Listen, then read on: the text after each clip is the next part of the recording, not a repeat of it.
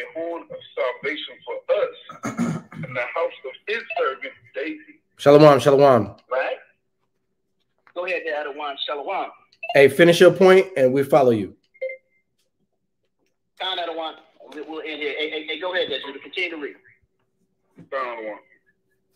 Verse 70. As he spake by the mouth of his holy prophets, which have been since the world began, that we should be saved from our enemies. But hold on for a minute. The scripture just says, okay, all right, that we should be saved from our enemies, okay? That we should be saved from our enemies. When you ask, okay, a so-called Christian, okay, what they're saved from, they're going to tell you, I'm saved already from sin. Okay? But that's not aligning with the Bible says. Christ says that the Israelites are going to be saved from their enemies, man. Right? Okay? Read that part again, Judah. Verse 71. That we should be saved from our enemies and from the hand of all that hate us. And from the hand of all that hate us. See, you don't know what you're worshiping, man. Okay? If you out here still following these other sects of religion, still dealing with the doctrines of men, okay, still dealing with that slave doctrine that was taught to us when we got over here. You got to come up out of these things. You got to understand something, Israel. Your enemy's never going to tell you the truth. Okay? Your enemy's never going to tell you the truth. You need to wake up, okay? Come back humble like a little child. Open up your head, ears, and be a student. That's right. Of Yahweh Bashem, Yahweh Shai. Okay, I'm going to yield the floor. Adawan. Hey, Shalom, Yashab. Hey, well said, Captain Micaiah. All right. Welcome to another Sabbath class. We are live on YouTube, Clubhouse, and the conference call. Let me say that again. We're live on YouTube, Clubhouse, and the conference call. Okay.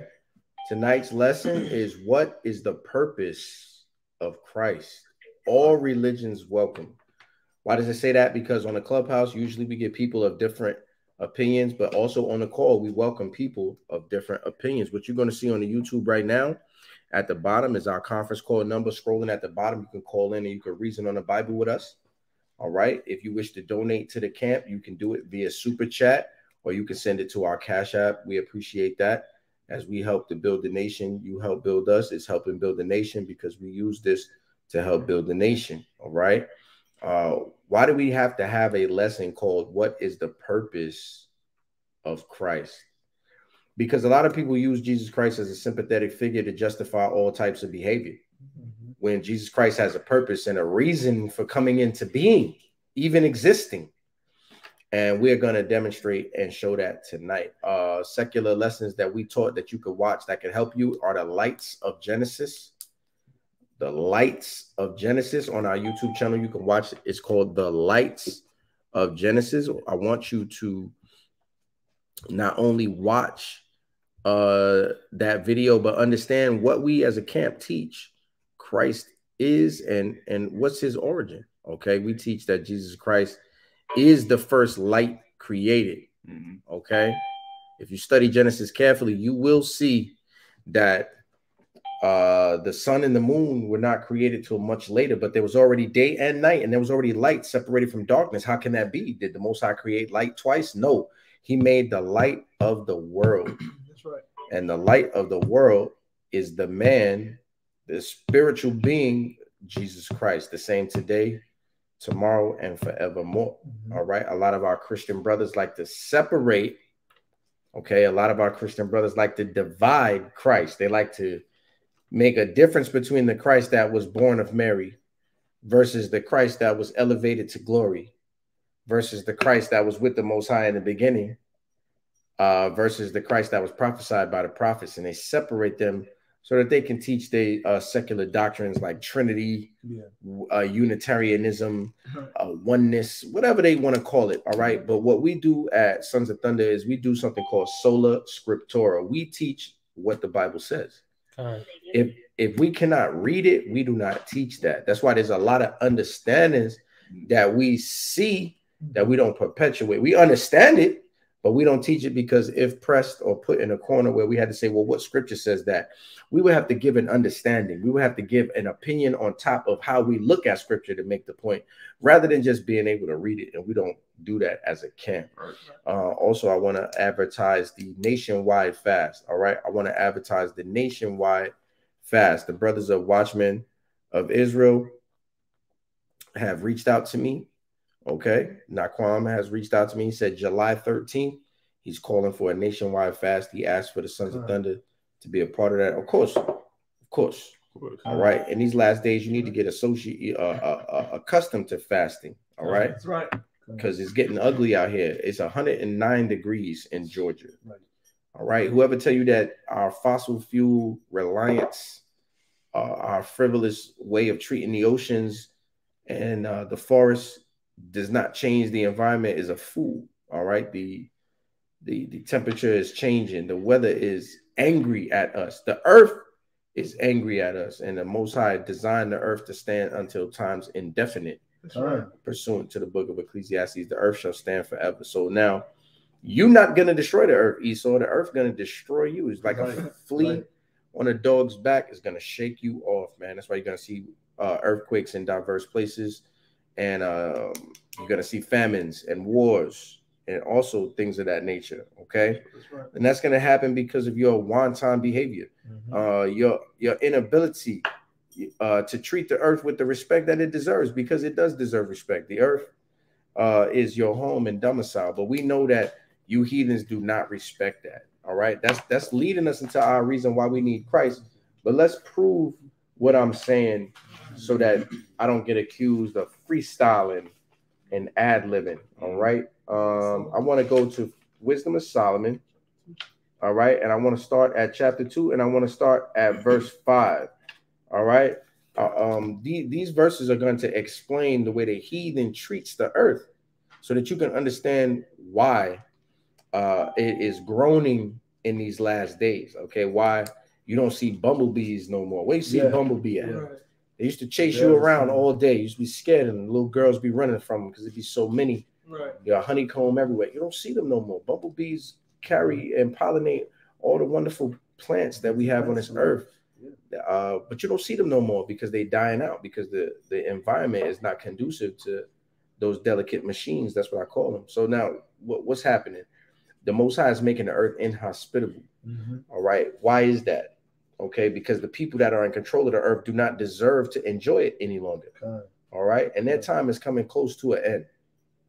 And you have to make a decision as an Israelite. You know, there's a lot of things that's going to be going on in your life that's going to be stressful and frustrating. And it's going to try to knock off your focus. But the main thing you need to be focused on is serving the Most High, keeping his commandments and living the way that he commands you to. All right. Then you can have some type of confidence. All right. And assurance that you will not get an unexpected end. The book of Jeremiah tells us the Lord has good thoughts for us, so as not to give us an unexpected end. But you must be doing your part. Right.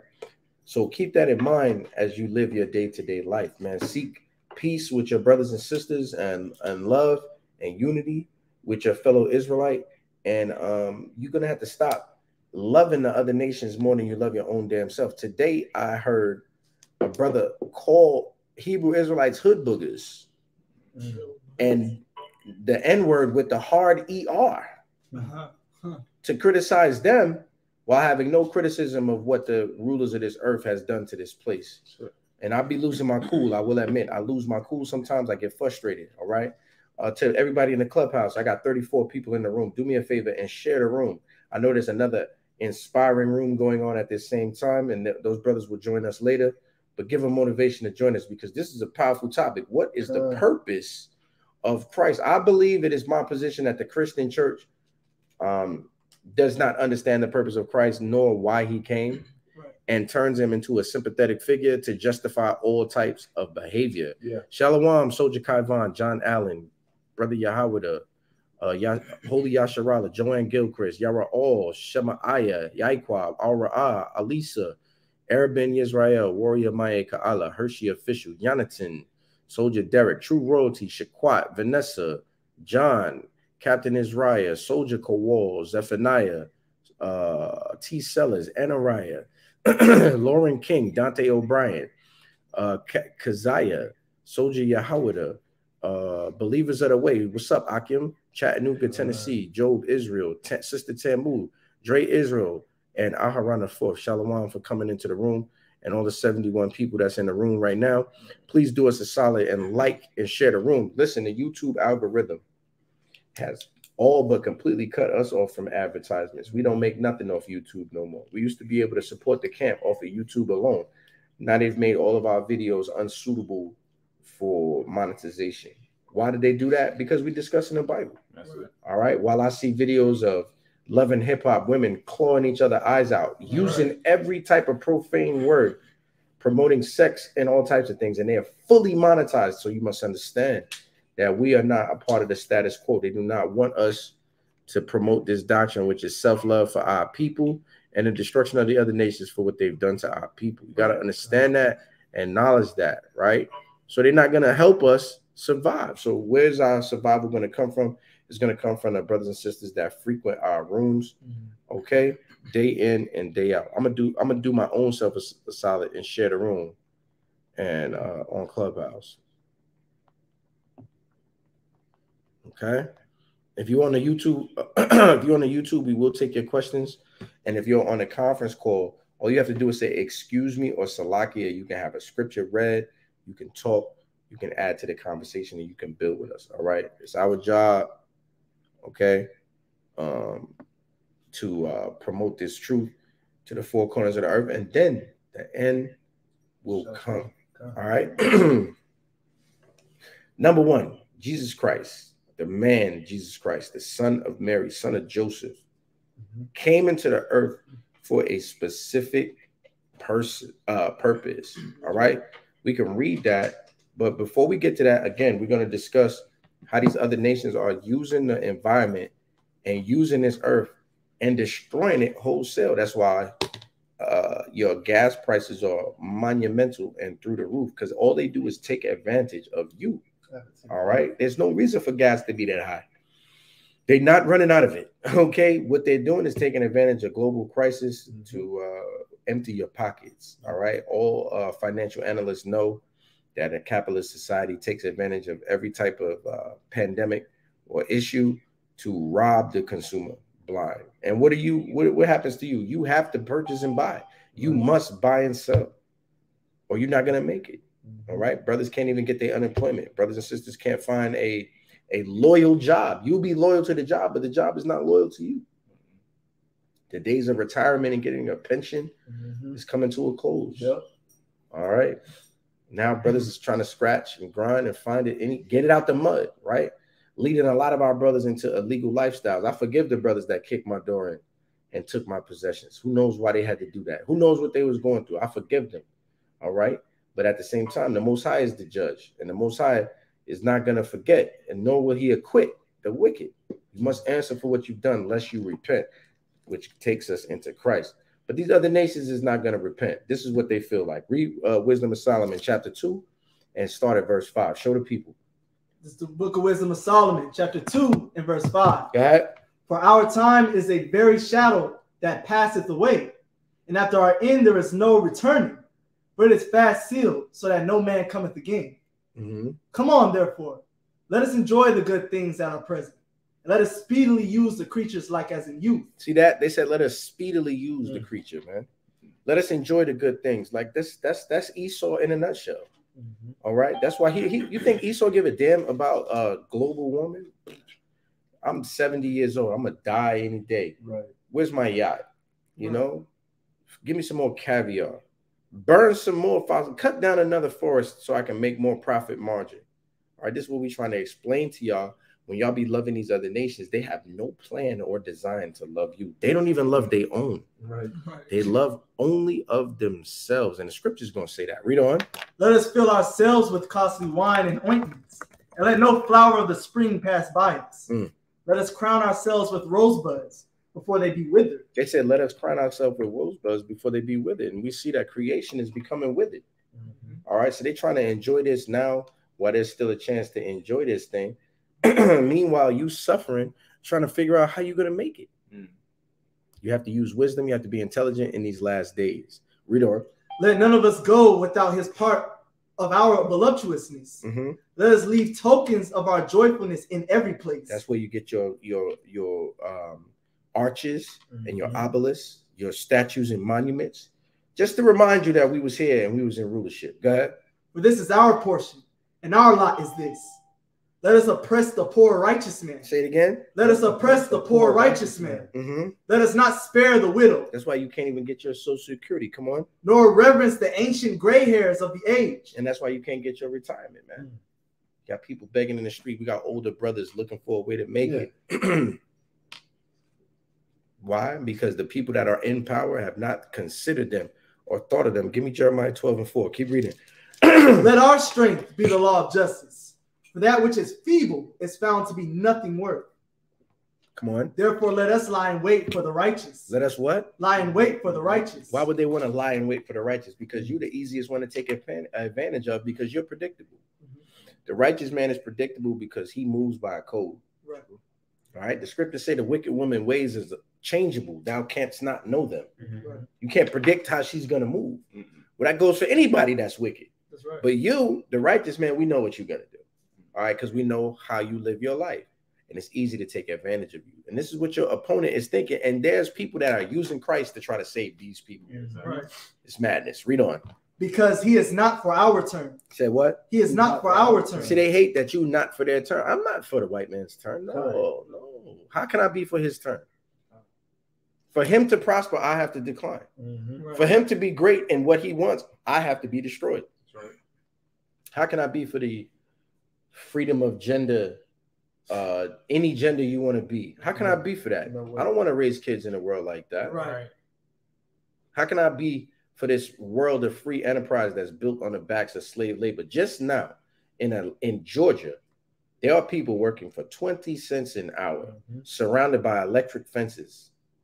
Slave labor right now. Right. Had their passports and IDs taken away. Just got found out. Fox News ain't reporting that. Right. Who's being brought to justice? Who's behind it? I bet your local government was holding that down. Right. All right. These people are not for your turn, and they know you're not for theirs. For you to, for the beginning of Jacob's kingdom is the end of whose? Esau. You understand? Read on. And he is clean contrary to our doings. Yeah, we clean contrary to their doings. Come on. He upbraided us without offending the law. And what we do is by us teaching the Bible, we upbraid them. We remind them again and again of their wickedness and their derision and how they're going off by the way that we operate and live our lives, right? So that's constantly frustrating them and reminding them of their own wickedness, and they hate that. They despise that. Read on. And objected to our infamy, the transgressings of our education. He professes to have. Now that's a key scripture. He objects to our infamy, the transgressions of our education. The way that American history is taught is wicked as hell. Yes. And we re-educate you and call them on their transgressions, and they despise that. Yeah. That's why in Texas they're teaching that slavery was just black people working for low wages. Indentured servitude. No, indentured servitude is what the Irishman did when he came in. Right. Watch that movie Gangs of New York. It'll explain that to you. Right. Read on. He professes to have the knowledge of God. He calls himself the child of the Lord. He was made to reprove our thoughts. And that is why they despise that you call yourself an Israelite. It's written in the scriptures. And our own brothers who adopt Edomitic behavior despise you for calling yourself an Israelite. That's right. How dare you think that you're special? Right. I've been privy to many clubhouse rooms where there are black people on stage with white people, and they're endearing themselves to the white people like so. Those Hebrew Israelites don't even speak Hebrew. I know Greek and Latin, and they are absolutely absurd to think that the Most High would only love one nation of people. That is retarded, and I feel sorry for them. See how they join in with the oppressor in looking down on you to endear themselves to the oppressor, to feel like somebody, when all they have to do is acknowledge who they are according to the scriptures. And according to Deuteronomy 7:6, they can become above all nations in an instance, but they don't want that. All right. A lot of people, our elder Zabak taught us, if Esau can't go, a lot of our people don't want to go. I don't want to go if he can't go. I couldn't understand that mind state. It's sick and twisted, but yet it is a reality in itself. Read on. He is grievous unto us, even to behold. For his life is not like other men's. Bring him up. His ways are of another fashion. We are esteemed of him as counterfeits. He is abstaining from our ways as from filthiness. Yeah, we consider his ways filthiness. Yes. I would consider the behavior of the Edomitic behavior of these other nations as filthiness, and I would abstain from it. Right. All right. I don't want drag queen reading day. That's right. Right. Explain that to me. Abomination. No sense. What is the equivalent of drag queen reading day? Something that is the same. It would be pimp reading day. Right. Yeah. What is the equivalent of drag queen reading day?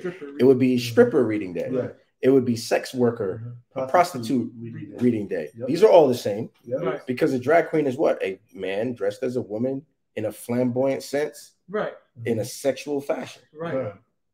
Completely other. Right. That would be like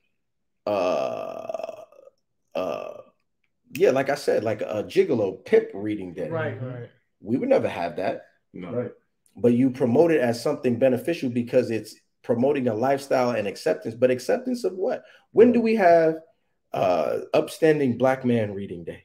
Never. We'll never have and promote the acceptance of brothers like myself and others. Why? What's wrong with us? You know, I'll fix a light bulb in your house and I'll help an old lady up the stairs. What's wrong with me? Right? But no, you don't want to promote me. Actually, you push me down and use my own people to do it and hope that I'm ignorant enough to take the bait. Read on. This scripture, Wisdom of Solomon chapter 2 is smashing Esau. Read on. He pronounces the end of the just to be blessed and maketh his boast that God is his father. Let us see if his words be true. Say what? Let us see if his words be true. Come on. And let us prove what shall happen in the end of you. So to them, it's a sport to persecute you, to put you to the test and to test your God. That's why you must endure until the end, because there are people that are persecuting you. Our brothers don't acknowledge that. Our brothers don't acknowledge that. I challenged a brother earlier today. He calls himself a minister to black people. I challenged him today. I said, what would you tell the Native American Indians to do to everybody that came off them boats if you had a time machine? He refused to answer that question. We all know the answer to that question. Right. Either you don't tell the Native American Indians to slaughter everybody, and then they die, or you tell the Native American Indians, everybody that come off that boat, you got to kill them, so that they can have a chance in the world stage. Nobody want to take that question, because we know how that turned out. Read on. God, for if the just man be the son of God, he will help him and deliver him from the hand of his enemies. Come on. Let us examine him with despitefulness and torture. Say what? Let us examine him with despitefulness and torture. Part of the torture is infiltrating your families, man. Right. I had to say yes, ma'am, no, ma'am. It was easy to be my father and mother. I was still a knucklehead and out of order, but I had some governor on my spirit, because in my household there was order. But now they destroying the order of the household and other families. My mother, she fed up with my dad sometimes, man. Cursed him out and all that, but she was loyal to him, cook his meals and keep the house surgically clean and take care of his children. As her duty to God, she did that. So what happened to our households now? Are our sisters being raised to feel like that? No, they F Negro free. Twerking pregnant on top of cars. And being exalted for doing such behavior. All right, go ahead, brother. And the things that the wicked and that our enemies are saying about despitefully using us and testing us with tortures and all these things, these words were uttered to Christ when he was suffering on the cross, right? I'm gonna read verse 18 again. For if the just man be the son of God, he will help him and deliver him from the hand of his enemies. Right, this is the taunting of the righteous, right? This is Matthew chapter 27 and verse 40. And saying, thou that, I'm going to start at verse 39. And it reads, then were there two thieves crucified with him, one on the right hand and another on the left. And they that passed by reviled him, wagging their heads, and saying, thou that destroyest the temple and buildest it in 3 days, save thyself. If thou be the Son of God, come down from the cross. This is how they mock Christ as he suffered on the cross, right? The same words that are being uttered to plot against you in Wisdom of Solomon chapter 2 was uttered to Christ. And how much should we suffer as our Lord suffered? Read on. Wisdom of Solomon. Wisdom of Solomon chapter 2 and verse 20. Let us condemn him with a shameful death, for by his own saying he shall be respected. That's why you're getting crucified upside down. That's why you're getting crucified, period. That's right. That's why you're getting shot dead in the streets. That's why your sister Sandra Bland is being hung in the jail. Yes. Am I correct? That's her name, right? Right. That's why they're doing no-knock entries, blasting you while you sleep, counting sheep. Right. All right. That's why they're shooting you while you're on the couch eating ice cream, telling you they thought it was their apartment. Let's examine him with a shameful death, man. All right. Read on. Such things they did imagine and were deceived, for their own wickedness hath blinded them. But we know, because the truth has opened our eyes, there's been a salve on our eyes so to cure our own personal blindness, you know, the way we was living in this world. We know that it's not going to work, player. And I have no stress because I know that the Most High is for my side. That's right. Read on. As for the mysteries of God, they knew them not. That's why they're teaching you a Trinity. They pushing that there's no law. The law is done away with. They don't understand any of the mysteries of God. Right? They're doing all of these things to deceive you and to keep you away from your true state of being, which will save you, which is keeping the commandments in Christ. Read on. Neither hope they for the wages of righteousness, nor discern the reward for blameless souls. Come on. For God created man to be immortal and made him to be an image of his own eternity. Now, wait a minute. Now, God made man immortal and made him the image of his own co-eternality. So is humanity also co-equal to the Most High God? Because this scripture actually says that. You know, y'all don't really understand what Yahushua is when y'all create your triune God and all of that. And we can deal with that tonight if anybody wants to discuss it. I'm fair.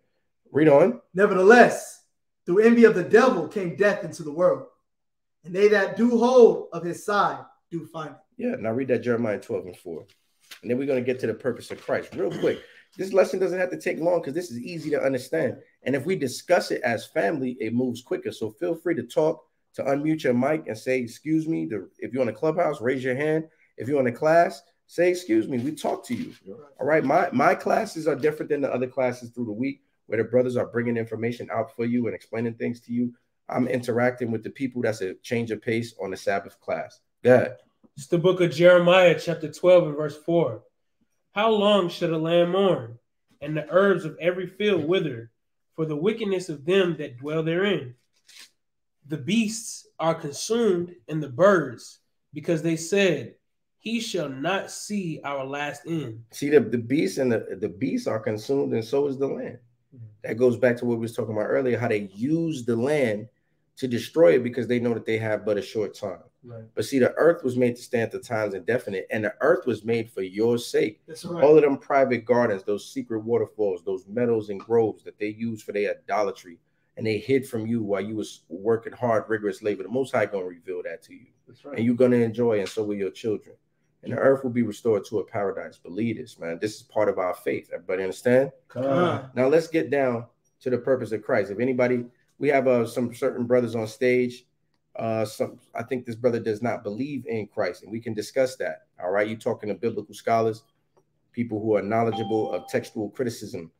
All right, we got 60 people in the room and only 25 shares on the clubhouse. Please help us out and spread this room. I know that the brothers are in another immaculate room on the other side dealing with that, but when they are done, please invite them to come and join us because this conversation is equally important. All right. That's right. Now, Warify, what is your position?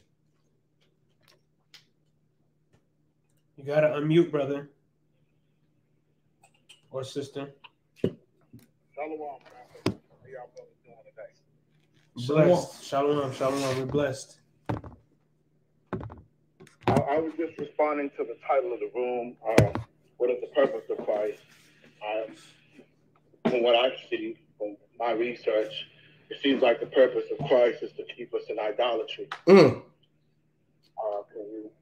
you show me otherwise? Absolutely. Deuteronomy 18. Absolutely. Step one, the purpose of Christ is to be the perfect sacrifice in a situation where the Israelites were predetermined to be without a sacrifice. Right. 1 Timothy 1:15. This is the book of 1 Timothy, chapter 1. If you're going to read, you got to throw your voice. This is the book of 1 Timothy, chapter 1 and verse 15. This is a faithful saying and worthy of all exception, that Christ Jesus, acceptance, that Christ Jesus came into the world to save sinners, of whom I am chief. Christ's purpose is to provide a salvation for sinners. Here's what Christianity does with that verse. Everybody's a sinner, so Christ came to save everybody. Bible wasn't written to everybody. Right. I appreciate that as well. To go on with the point and what you're saying now. The sinners that Christ came to save were those that were under the first covenant. That's right. Get it? It's the book of Hebrews, chapter 9 and verse 15.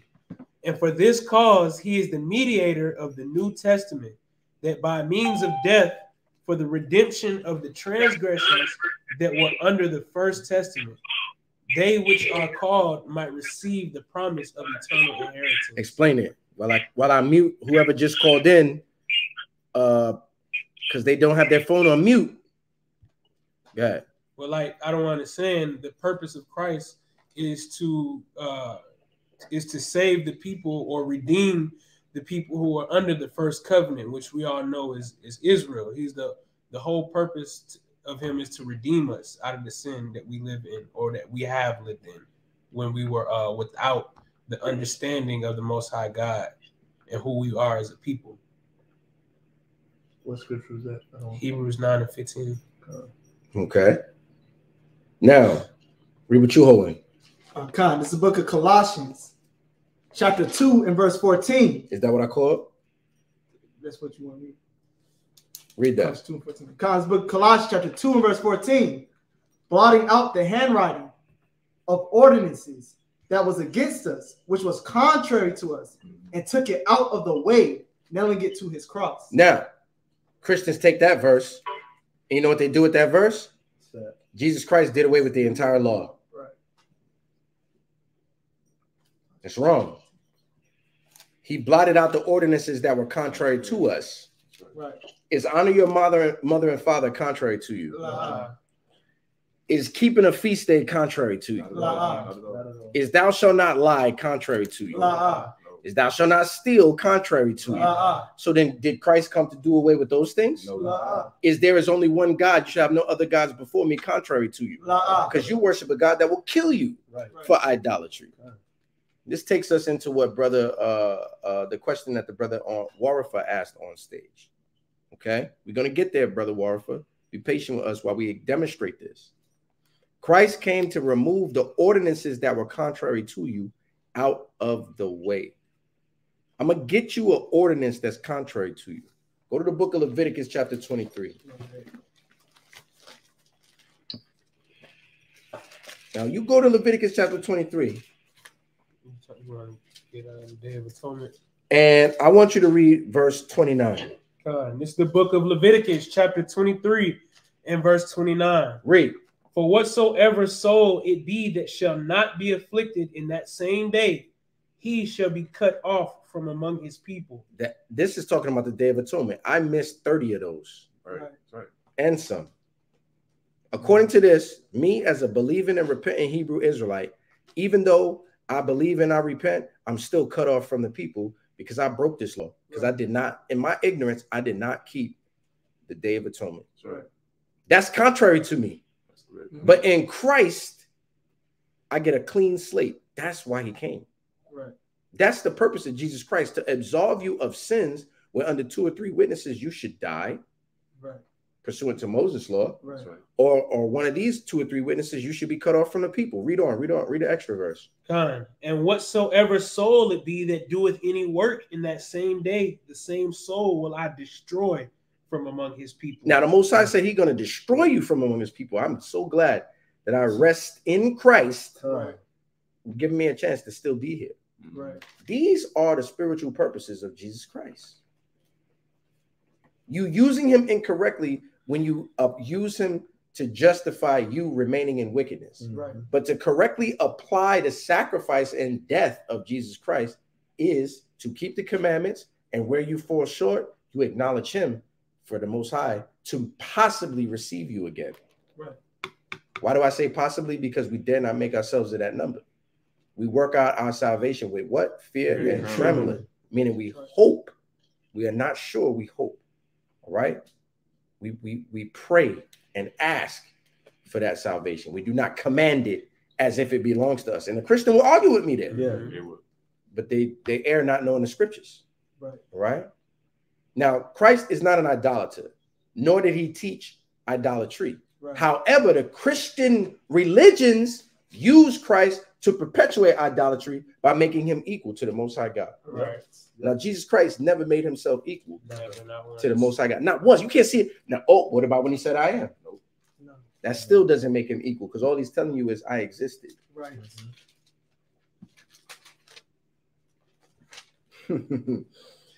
Now, if you disagree, come to the stage and talk to me. We're going to look at some scriptures. Warify's unmuted, so he may want to get in there. Are you tracking me so far, Brother Warfa? I'm following you. I was just wondering if, you give me the okay when I can, interject. If you wish to interject now, you may. Well, you brought out Leviticus 23:29. But Leviticus 23 is talking about the Sabbath. Christ kept the Sabbath, right? No, Leviticus 23 and 29 is talking about the Day of Atonement. That's right. Yeah, but if you read down a little bit further, it's talking about your Sabbaths. If you go down to like verse 32. You said 23 and 29? Yes. Yeah, if you start the beginning of the chapter, it's talking about Sabbath. Again, Verse 3. Again, there's a difference between your regular weekly Sabbath and a holy day of the Lord, which is to be treated as a Sabbath. Right. Can you understand that? Well, I was under the impression that all your feast days fall on Sabbath. No. For instance, for instance, read Leviticus 23 and 24. It's the book of Leviticus, chapter 23 and verse 24. Come on. Speak unto the children of Israel, saying, in the 7th month, in the 1st day of the month, shall ye have a Sabbath. Sabbath is on the 7th day. That's right. You understand that? Well, why does it say a Sabbath? Because the Sabbath is a day where you are not to do any servile work. You set it apart. It's a holy day. It's just a holy day, a day of rest. So your new moon is a Sabbath. Right. Your Passover is a Sabbath. Right, they fall on Sabbath day. That's not true. You can have what is called a double Sabbath. You can have the new moon and the regular Sabbath on the same day. Or you can have the new moon the day before or the day after and then the Sabbath. Right. We see that with when Saul asked for David on the 2nd day. I believe it's in one with the 2nd Kings. I can't remember what. I'm familiar. Salakia. The Feast of Tabernacles is an 8-day feast. Yeah. So the first day is a Sabbath and the last day is a Sabbath. But those are 8 days apart. The Sabbath is on the 7th day. So this is an example as to how it can't be on every Sabbath day is when these holy days fall. Because do you agree that the first and the last day of Tabernacles are holy days, are Sabbaths? Yeah, I don't keep those types of feasts, so I don't keep up with all that. Are you? I try to keep the lunar Sabbath. I try to do that. The Feast of Tabernacles is in Leviticus 23. Right, but I'm just saying, like, we don't have a priesthood, so I'm not trying to keep up with all that stuff because I don't know all that. But he does say, I think in Isaiah, was it 53, that he keeps our Sabbath. He loves our Sabbath. He loves the Sabbath. Wait, you said you don't keep those days, but you don't believe in Christ either? So how can you justify that?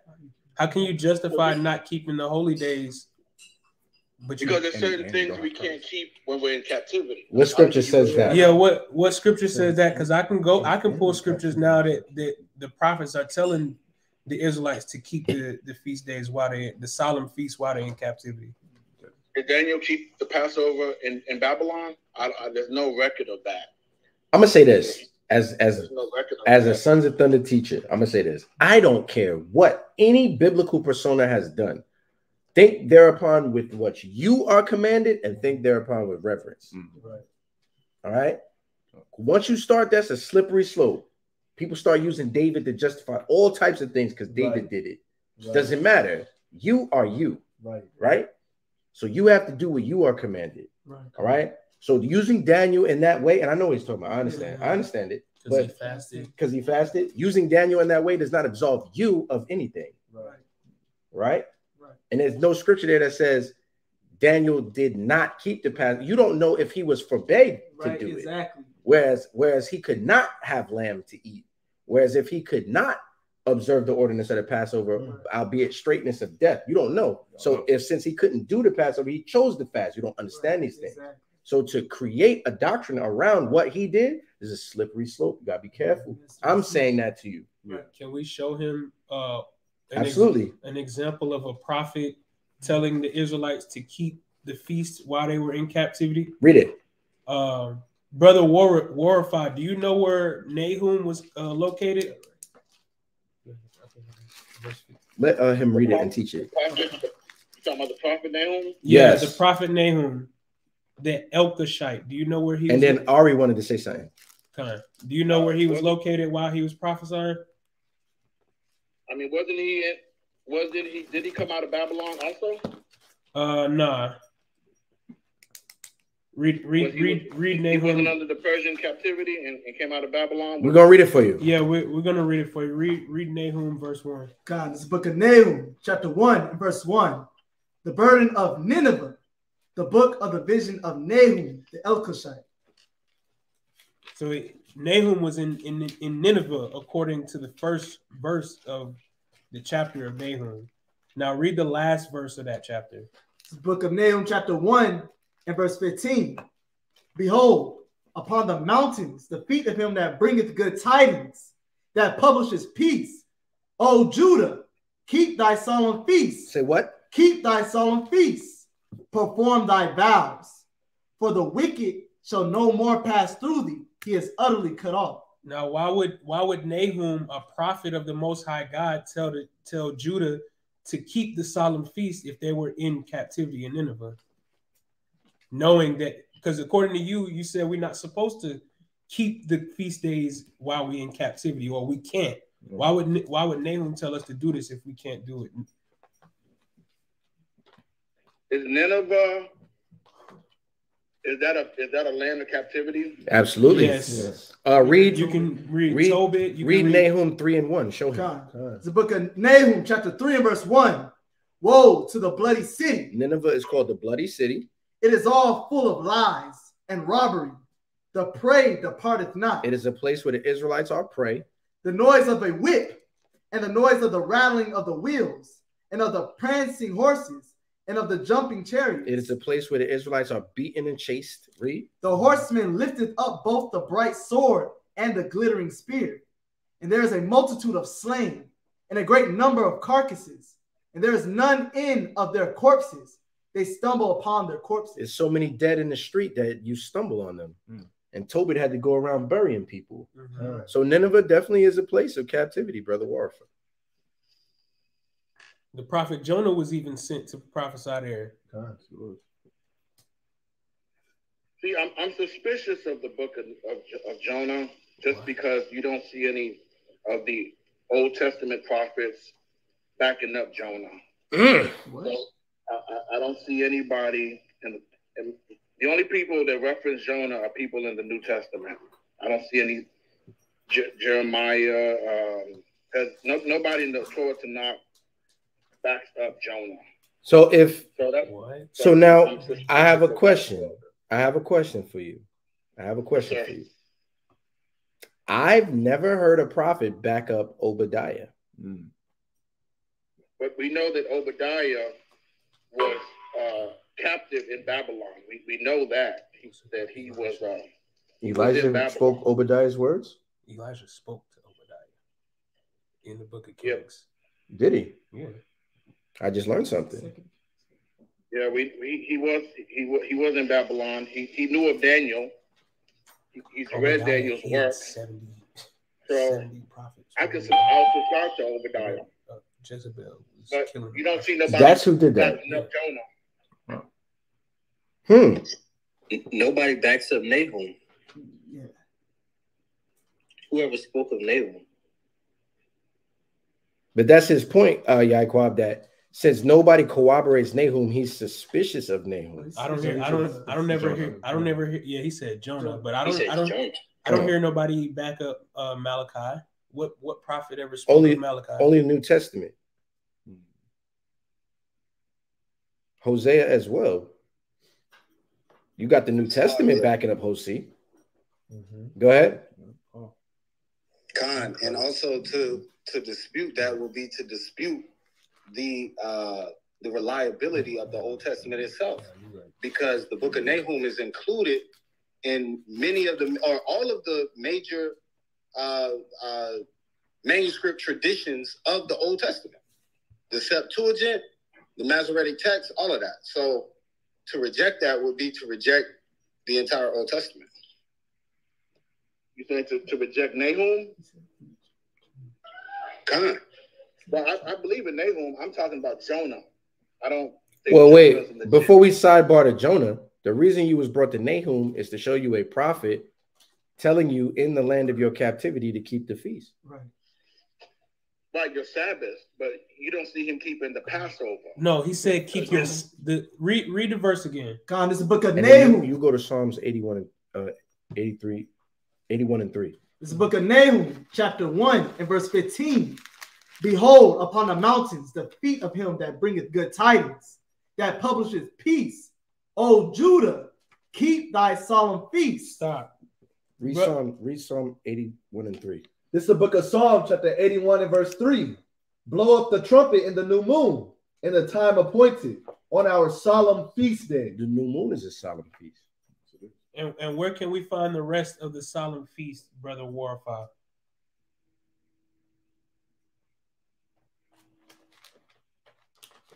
You there out? You got to unmute.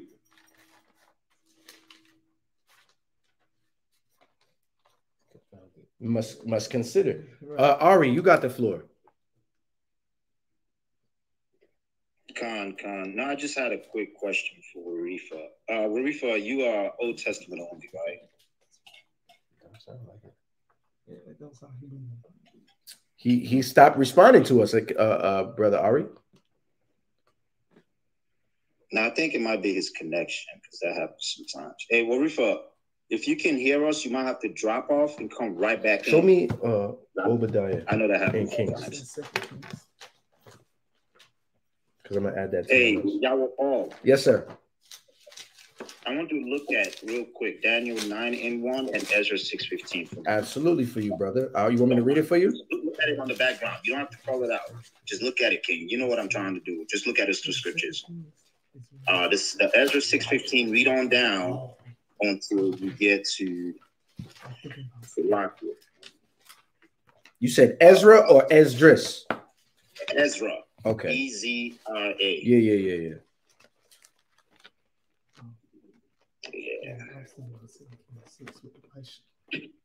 So Daniel 9:1 and Ezra 6 and 15. Yeah, 6:15 and read till 6:15 to 19. Now that's a dagger. It's Ezra 6 and 15 says, and the children of Israel, the priests and the Levites, and the rest of the children of the captivity kept the dedication of this house of God with joy. 19 is the point. We'll see if it links up with Daniel 9:1. And the children of the captivity kept the Passover upon the 14th day of the first month. Now, some brothers argue there, Ari, and say, well, they was free at that time because the king allowed them to keep to their own devices. But I know what you're saying. Yeah, but there was still in subjection of Absolutely. Darius, though. Absolutely. Yeah. I know what you're saying. Brother Warfa seems to have gone out. If he comes back to the stage, we'll continue with him. But we're going to carry on with the purpose of Christ. The scripture that you're looking for. Hey, listen, everybody, because I learned something here. The scripture that, well, it's literally the whole chapter of 1 Kings 18. It starts off with Ahab calling Obadiah, and Obadiah goes and hides the 70 different prophets in the cave while Jezebel is killing the prophets. That's Obadiah who did that. That's excellent. And that's why Obadiah was so furious at the Edomites, all right, for what had happened there. Because we know that Obed-Edom slaughtered the priests. And Elijah told, because you know the story of Elijah where, you know, he comes into the city, the prophets go tell Jezebel Look what Micaiah said. That he's here. Micaiah said Jonah is mentioned in 2 Kings 14:25. Let me get that. And that's why you have a multitude of brothers with you. Because you can learn from everybody. Never get too full of your own conceit to think you know every damn thing. Because this is beautiful morsels. Oh, yeah. Give me that. 2 Kings 14:25. This book of 2 Kings, chapter 14, verse 25. He restored the coast of Israel from the entering of Hamath unto the sea of the plain, according to the word of the Lord, God of Israel, which he spake by the hand of his servant Jonah. I know that scripture. I've taught that on Clubhouse before and forgot that scripture. Read that. It's more. Khan, the son of Amittai, the prophet, which was of Gath Hefer. So now the brother got to backpedal all the way. Micaiah with the save. Wow. Look, and then that's a good one. Verse 26 shows you that was captivity. Ari like that. Deal with that one. Verse 26 proves that was captivity in Nineveh. I love Sabbath class. Now, I asked for a couple more scriptures for the purpose of Christ. What have we read so far? First Timothy. Colossians. 2:14. Give me that in Corinthians. This is the book of 2 Corinthians, chapter 12 and verse 9. Come on. And he said unto me, my grace is sufficient for thee. Say what? My grace is sufficient for thee. Come on. For my strength is made perfect in weakness. Most gladly, therefore, will I rather glory in my infirmities, that the power of Christ may rest upon me. Now, another purpose of Christ is when you become or fall to temptation, you don't hate yourself. See, human beings will put you down. Once you make a mistake, the hell with you. I'll never let you forget it. Yep. But having Christ there is always going to lift you back up because he forgives. His sacrifice becomes relevant there. Where you was weak, Christ becomes strong. Yeah. You feel down and low because of your personal weakness, because we all susceptible to certain things and we all make mistakes. Christ lifts you back up and puts you back on your feet, man. That's a great purpose for Christ. Christ is not to be a minister of sin. Right. You're not supposed to use Yahweh Shai to justify you being as wicked as you want to be. Right. No. That's right. You're supposed to use Yahweh Shai for like, man, I was frail there, I was feeble there, and I fell short. Where people won't forgive me, I know that I have rest in who? Christ. Yes. Read what you're holding. Come. This is the book of Matthew, chapter 1 and verse 20. But while he thought on these things, behold, the angel of the Lord appeared unto him in a dream, saying, Joseph, thou son of David, come on, fear not to take unto thee Mary thy wife, for that which is conceived in her is of the Holy Spirit. I wanted 21. Read. And she shall bring forth a son. That's what I want. And thou shalt call his name Jesus, for he shall save his people from their sins. That's the purpose of Christ too, to save his people from their sins. Give me Acts 5 and 31. To save you can read up above it, his people from their sins. You still want second Esdras? Which one I call? Second Esdras with 13? 49. Hold that. His people from there. Stay in Matthew, get 15 and 24. I'm gonna say this again. His people from their sins. Right. Stop making Christ the son of Judah, an Israelite indeed. Stop making him salvation or salvatory and implying him towards the sons of Edom. Right. Towards the sons of Ishmael. Stop doing that. Because Christ came to save his people from their sins. Right. Makes sense. Matthew 15:24. It's the book of Matthew, chapter 15 and verse 24. But he answered and said, The he is Yahushua, Jesus Christ. Read. I am not sent, but unto the lost sheep of the house of Israel. He came to save his people from their sins. Right. Christ told, this is a scripture that all Christians start tap dancing. They put metal on the bottom of their Nikes and they start tippity tip, tip, tip, tap because they hate this verse. If it was possible, they would take this scripture and shred it out of the Bible so they wouldn't have to deal with it. Right. And in many other scriptures are the same. Right. Yes, it is. How we love all scriptures. John 3:16, I love this. Right. You must honor the Son as you honor the Father. I love that scripture because I know what it means. Right. But you hate these scriptures. You know why? Because it doesn't fit with your worldview. How dare Jesus Christ tell you he's only sent to Israel? He didn't mean that. He only meant that when he was on the earth. He only meant that when he was a man. The man Christ Jesus is the same today, yesterday, and even forevermore. Hebrews 13:8. He don't change. It doesn't matter what state he elevates to. Right. You change. Salakia. Go ahead. Khan, I just wanted to ask a clarifying question somebody might have in the audience. So when it says that he came to save us from our sins, why does it not say that in the Old Testament? That's what the Old Testament only would say. Mm-hmm. Right? Where is it in the Old Testament that you're going to be saved from your sins, brother? Well, repentance is an Old Testament idea. Right. You can find repentance in the Old Testament in many places. Solomon calls for it. Yeah. All right. Psalm 51 says a broken and contrite heart. When you are truly repentant, the Most High acknowledges that.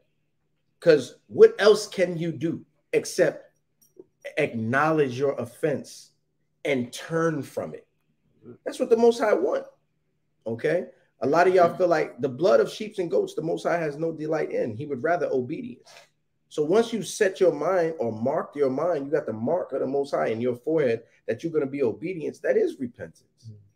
It's not so much about the sacrifice itself, which is a physical demonstration and act of bloodshed to show that you are sorry. Mm-hmm. It's more about your behavior going forward, right?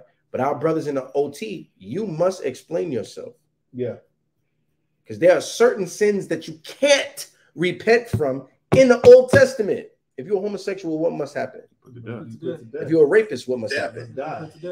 If you're a murderer, what must happen? Say you was a disciple of the Kemetic priests and you believed in Nut and all of them. What must happen? You must. It don't matter if you repent. But Yahushua has made it so now that all men can repent. Acts 5:31. You can read up above if you want. It's the book of Acts, chapter 5 and verse 29. Come on. Then Peter and the other apostles answered and said, we ought to obey God rather than men. Mm-hmm. The God of our fathers raised up Yahushua, whom he slew and hanged on a tree. Mm-hmm. Him hath God exalted with his right hand to be a prince and a savior, for to give repentance to Israel. See, that's another one. And forgiveness of sins. That's another one. So now what y'all start doing is y'all start making Israel, instead of a bloodline of people, you make them into an idea. Yeah. Right. What are you doing? Adding to the scriptures. You adding to the scriptures and taking away. Right? You start making Israel into an idea which voids many prophecies pertaining to what must happen to the Egyptians, what must happen to the Ethiopians, what must happen to the Edomites, what must happen to the Ishmaelites, what must happen to the Ammonites, Moabites, what must happen to the sons of Tyre and Zidon. Right. You start what must happen to the Canaanites. You start voiding many prophecy once you turn Israel into an idea. How come Israel could be an idea, but Canaan can't be an idea? Right. Can you be a spiritual Edomite? Right. But apparently you could be a spiritual Israelite. This is unfair and it's not biblically sound. All right, read that in Second Ezra chapter 13. It's the book of Second Ezra chapter 13 and verse 49. Mm-hmm. Now when he destroyeth the multitude of nations that are gathered together, he shall defend his people that remain. Now what? Yeah. The Lord is going to destroy the multitude of nations that are gathered together, but he's going to defend his people that remain. And who are, if the multitude of nations are going to be destroyed, and he's going to defend his people. The multitude of nations is going to be destroyed, and he's going to defend his people. How can his people also include people of the multitude? Stop. All right. We have a good question on the YouTube. It says, new to the channel, do you believe Jesus is God? I believe that Jesus is power. He has power. Is he the Most High God? Absolutely not. He is the Son of the Most High God. Right. He says he's the Son of the Most High God. Apostle Paul taught us that Jesus Christ is subordinate to the Most High God, just like we are subordinate to Christ. Right. There is no getting around that. Also, I've been thinking, I always think of debate tactics. The brother said, amen. Thank you. I've been thinking of debate tactics, and I've been thinking of better ways to vocalize my positions. And I want to say this. Who cares about your Trinity at this point? And I'm going to say this. I'm going to say why. If you acknowledge that the Most High is above Christ, I don't care about your Trinity. What's the point of it now? Right. If you acknowledge that the Most High is Christ God, who cares if you think that they are equal in essence and substance, and that's what you want to talk about? Right. So what? Good point. Who cares? Right. The doctrine of the Bible is that Jesus Christ is subordinate to his Father. So that's the end. Right. I don't care if you think they are the same substance and essence and co-eternal and hypos. I don't care. You have to take a better position. You have to say Jesus Christ is the Most High God. Right. And when you do that, you're getting cut. There is no getting around the divine order. Coin that term, now you got to deal with it. See, coining terms make it more powerful. Right. Now we call it the 1 Corinthians 11:3, the divine order. And the Holy Spirit was not included in that conversation. Exactly. So now what? So now what? So who cares about your Trinity? Your 3-4 hour long discussions about how Jesus Christ is the same Son. He emptied himself and was made flesh. And see, ice, water, and gas. No, we don't care. None of that matters, because guess what's important? Jesus Christ is subservient to the Most High. I agree. Right. Did Jesus Christ teach that? Yes, he taught that. That's the end. That's it. There's no point in all the rest of the jargon. No point. That's just you wanting to talk about something that the Hebrews didn't believe. Right. That your church fathers who have Greco-Roman Platonic, when I say Platonic, I mean Plato and Homer was influencing their ideas. And that's where you get this person and what makes a person and all of that. That had nothing. The Israelites wasn't talking about that. Right. Yeah, man. Right. Somebody on stage want to say something? Okay, come. We're going to carry on. Now, Christ did not die so that you could do whatever you want. Right. This brother said, I have found my people. All praise to the Most High, man. Christ did not die so that you can do whatever you want. See, now we're before I advance, we must stop because we have to teach. Rashard is doing what we said there's no point.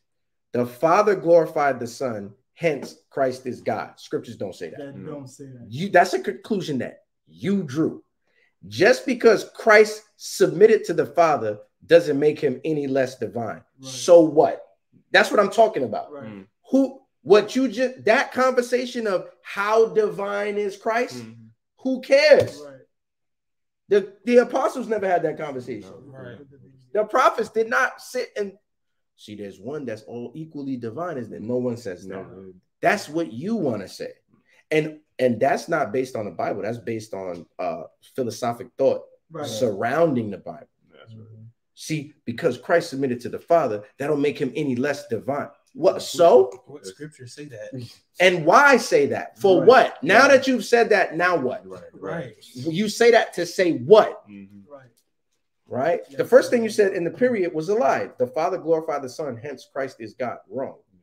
When you say God, I know what you mean. When we say God, we're talking from the Hebraic perspective. Right. Moses was a god. He was. Yes. Gideon was a god. Right. Joshua was a god. David was a god. Matter of fact, let's get a very powerful scripture. Watch this. No. Give me Zechariah 12:8. Now, wait a minute. Okay. The feeble. Now, wait a minute. When I say God, I mean something completely different than what the Trinitarian, the oneness believer is saying. I'm saying something completely different than you. I've thought about this. I'm like, why am I arguing with people on how divine Christ is? For what? Why am I trapped in this argument? Or they're from the same essence. That makes Jesus Christ no different. Are you a human being? Yes, the woman is under you, but is she any less human? Wait, why are we talking about this? Is God over Christ or not? Right. And if he is, that's the end. Because that's what we teach. Right. We don't teach that Jesus Christ is not someone to be reverenced and respected. He's the Son of the Most High God. He is our King. That's right. But we do not believe he is the Most High God, and we do not believe that he is equal to the Most High God. Right. He has further philosophy, but read what you're holding. It's the book of Zechariah, chapter 12 and verse 8. In that day shall the Lord defend the inhabitants of Jerusalem, and he that is feeble among them at that day shall be as David. The feeble in that day shall be strong as David. And the house of a warlord. That's right. And the house of David shall be as God. And the house of David shall be as God. Right. So now what? Now what? Right. Are the Israelites going to be God because the scriptures say they as God?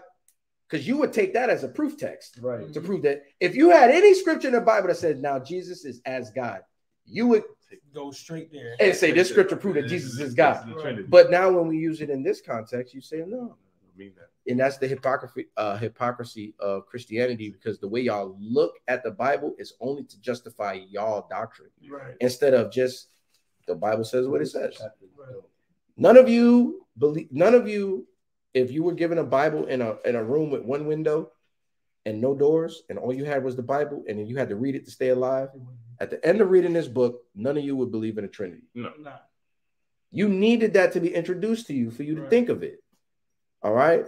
Look at how they reason. No created man can be deity. Every created man has sin. Does having sin make you blocked from being deity? That's a good question. Because God told Moses, you gonna be God to Pharaoh. Right. So now we have to analyze what is deity.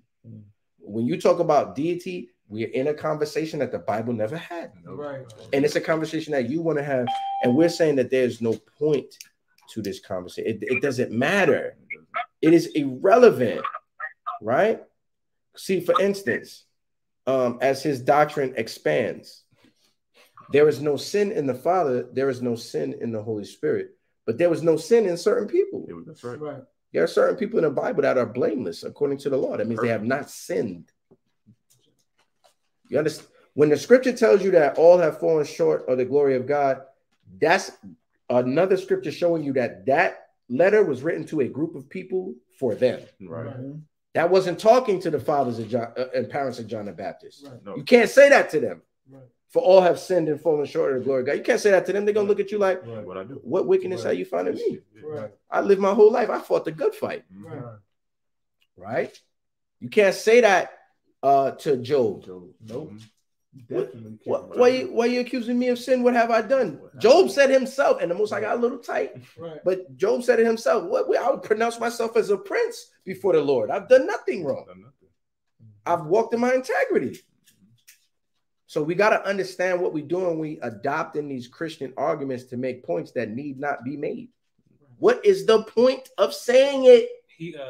One of his previous comments was John 17:1 said that the Father glorified Christ, so Christ is God. But Christ, in the same chapter, glorified us. The same way. The same chapter. He said, read that. John chapter 17 and verse 22, and it says, and the glory which thou gavest me, I have given them. So now what? I guess we got too. Yes, so. If those are the qualifications, I guess we got too.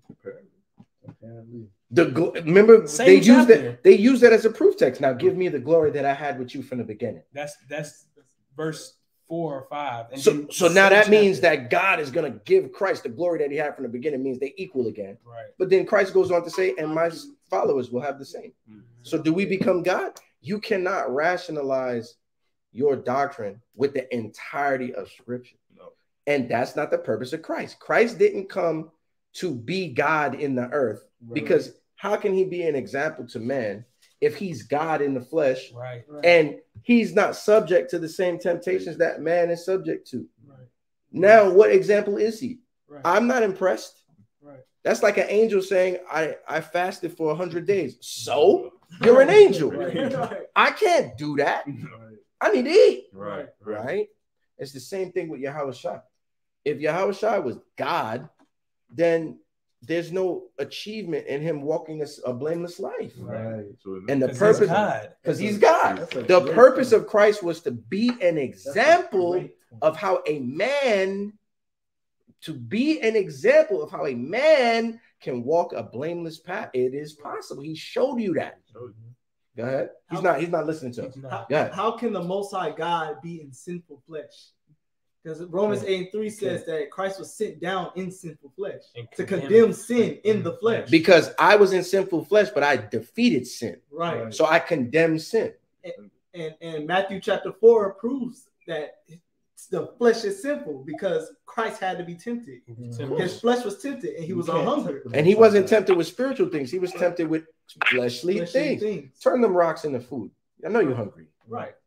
I mean, if you're the son of God, you should be able to do that. Jump off this cliff, man. And charge the angels to save you so that you don't dash your foot. Prove you special. Right. Hey, man, I'll give you all the kingdoms in this world. I'll make you the ruler of this place because you know you're about to get your back whipped in. I'll make you the ruler of this place. You get treated the way you're supposed to be treated. Those are things that'll turn you. Yo, I bet Satan he was trying to be cunning. Imagine Satan coming saying that. God forbid you be tempted like this. God forbid I ever be tempted where a spirit show up to me and say, I'll make it so that your parents can live forever. Right. Eternal life for your parents. If you do an act of obedience for me, that's a huge temptation for me because I love my parents. That'll hurt me to say no to that. But Christ could, he defeated those similar temptations, man. Somebody on stage says Salakia. No, I was just going to bring a quick precept, just just in line with what this is brother Aria of House of Israel. Yeah, Khan. When you read 1 Peter 2:20, that's obviously one of the scriptures you can get into. Is plethora of them that talks about how Christ came to be that example. I just wanted to add it to what you were bringing out. As in part of the purpose of Christ and why he came. To be that perfect example and what we can follow and see how he lived his life, through the scriptures and follow those ways too. But yeah, I just want to bring that out real quick. What you said, 1 Peter 2:21? Nah, 1 Peter 2:20. Start at 20. Yeah. Just read a couple of verses down. Con, this is the book of 1 Peter chapter 2 and verse 20. For what glory is it if when ye be buffeted for your faults, ye shall take it patiently? But if when ye do well and suffer for it, ye take it patiently, this is acceptable with God. For even hereunto we were ye called, because Christ also suffered for us, leaving us an example that ye should follow his steps, who did no sin, neither was guile found in his mouth, who when he was reviled not again. When he suffered, he threatened not, but committed himself to him that judgeth righteously. And who is that? The Most High. Right. And that's actually talking about when you read in Isaiah 53:7, that also linked with it, the 23rd verse there. But yeah, you got it, King. I just wanted to bring that out real quick. Now the problem I have with Christians is this. We are making exquisite, simple to discuss points, one thing at a time. The brother is bringing up new points every time he types. He's not acknowledging nothing we're saying, and he doesn't care about anything we're saying. We don't treat our Christian brothers like that. If our Christian brothers pull a scripture like 1 Timothy 4:4, saying you can eat anything you want, we're not going to post 50 scriptures for our side. We're going to deal with 1 Corinthians 4:4 and why it works with our style of teaching. We don't have to disavow the scripture.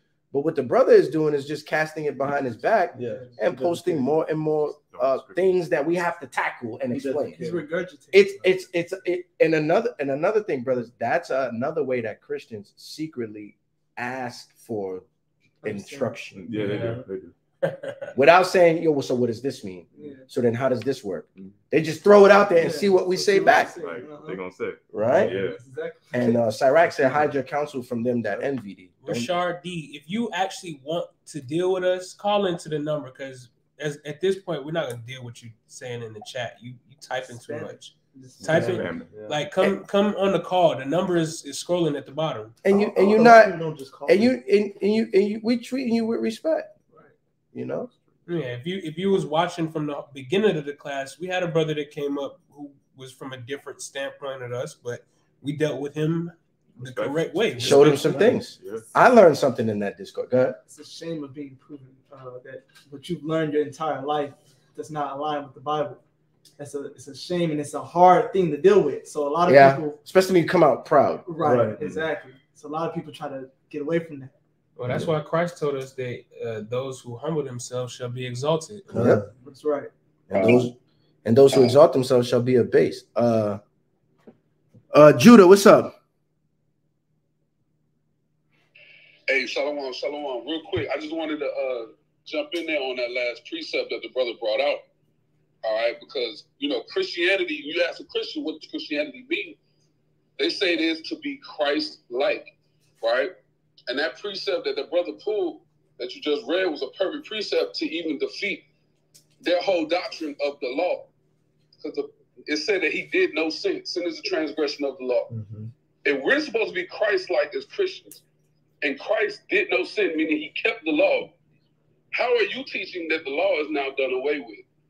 Right? All these different doctrines that the Christian church comes with be crazy when you actually read the Bible for what it actually says. Right. You see what I'm saying? I just wanted to jump in there while that precept was on the table, because that shows that Christians don't actually read the Bible for what it says. They read the Bible to make something up to fit their narrative. Right here. Now, Christianity is comfortable. It's like drinking hot cocoa. Mm-hmm. Jesus came, so any wickedness you're doing, it don't matter. You pay the tab already. Mm-hmm. Jesus came, so any lifestyle you having, God understands your heart, baby. Don't worry, ain't nobody better than you, baby. Right. You know, grandma get to talk. Yeah.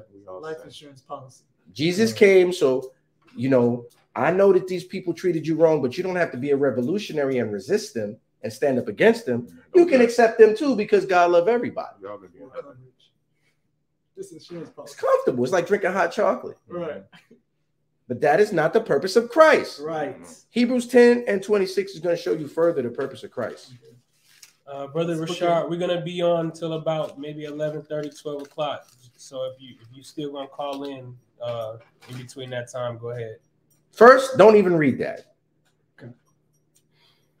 I'm going to read a more difficult to understand scripture that say the same thing. Hebrews 6 and 6 and 1. This is the book of Hebrews, chapter 6 and verse 1. Because what we're talking about is the purpose of Christ. Now, all religions is welcome, but they're not taken. Now, on this Clubhouse app today, I've been called the N-word with the hard ER by so-called Christians. We got called that at camp by a white man. White man. And people will try to save him. They would. Right. They would.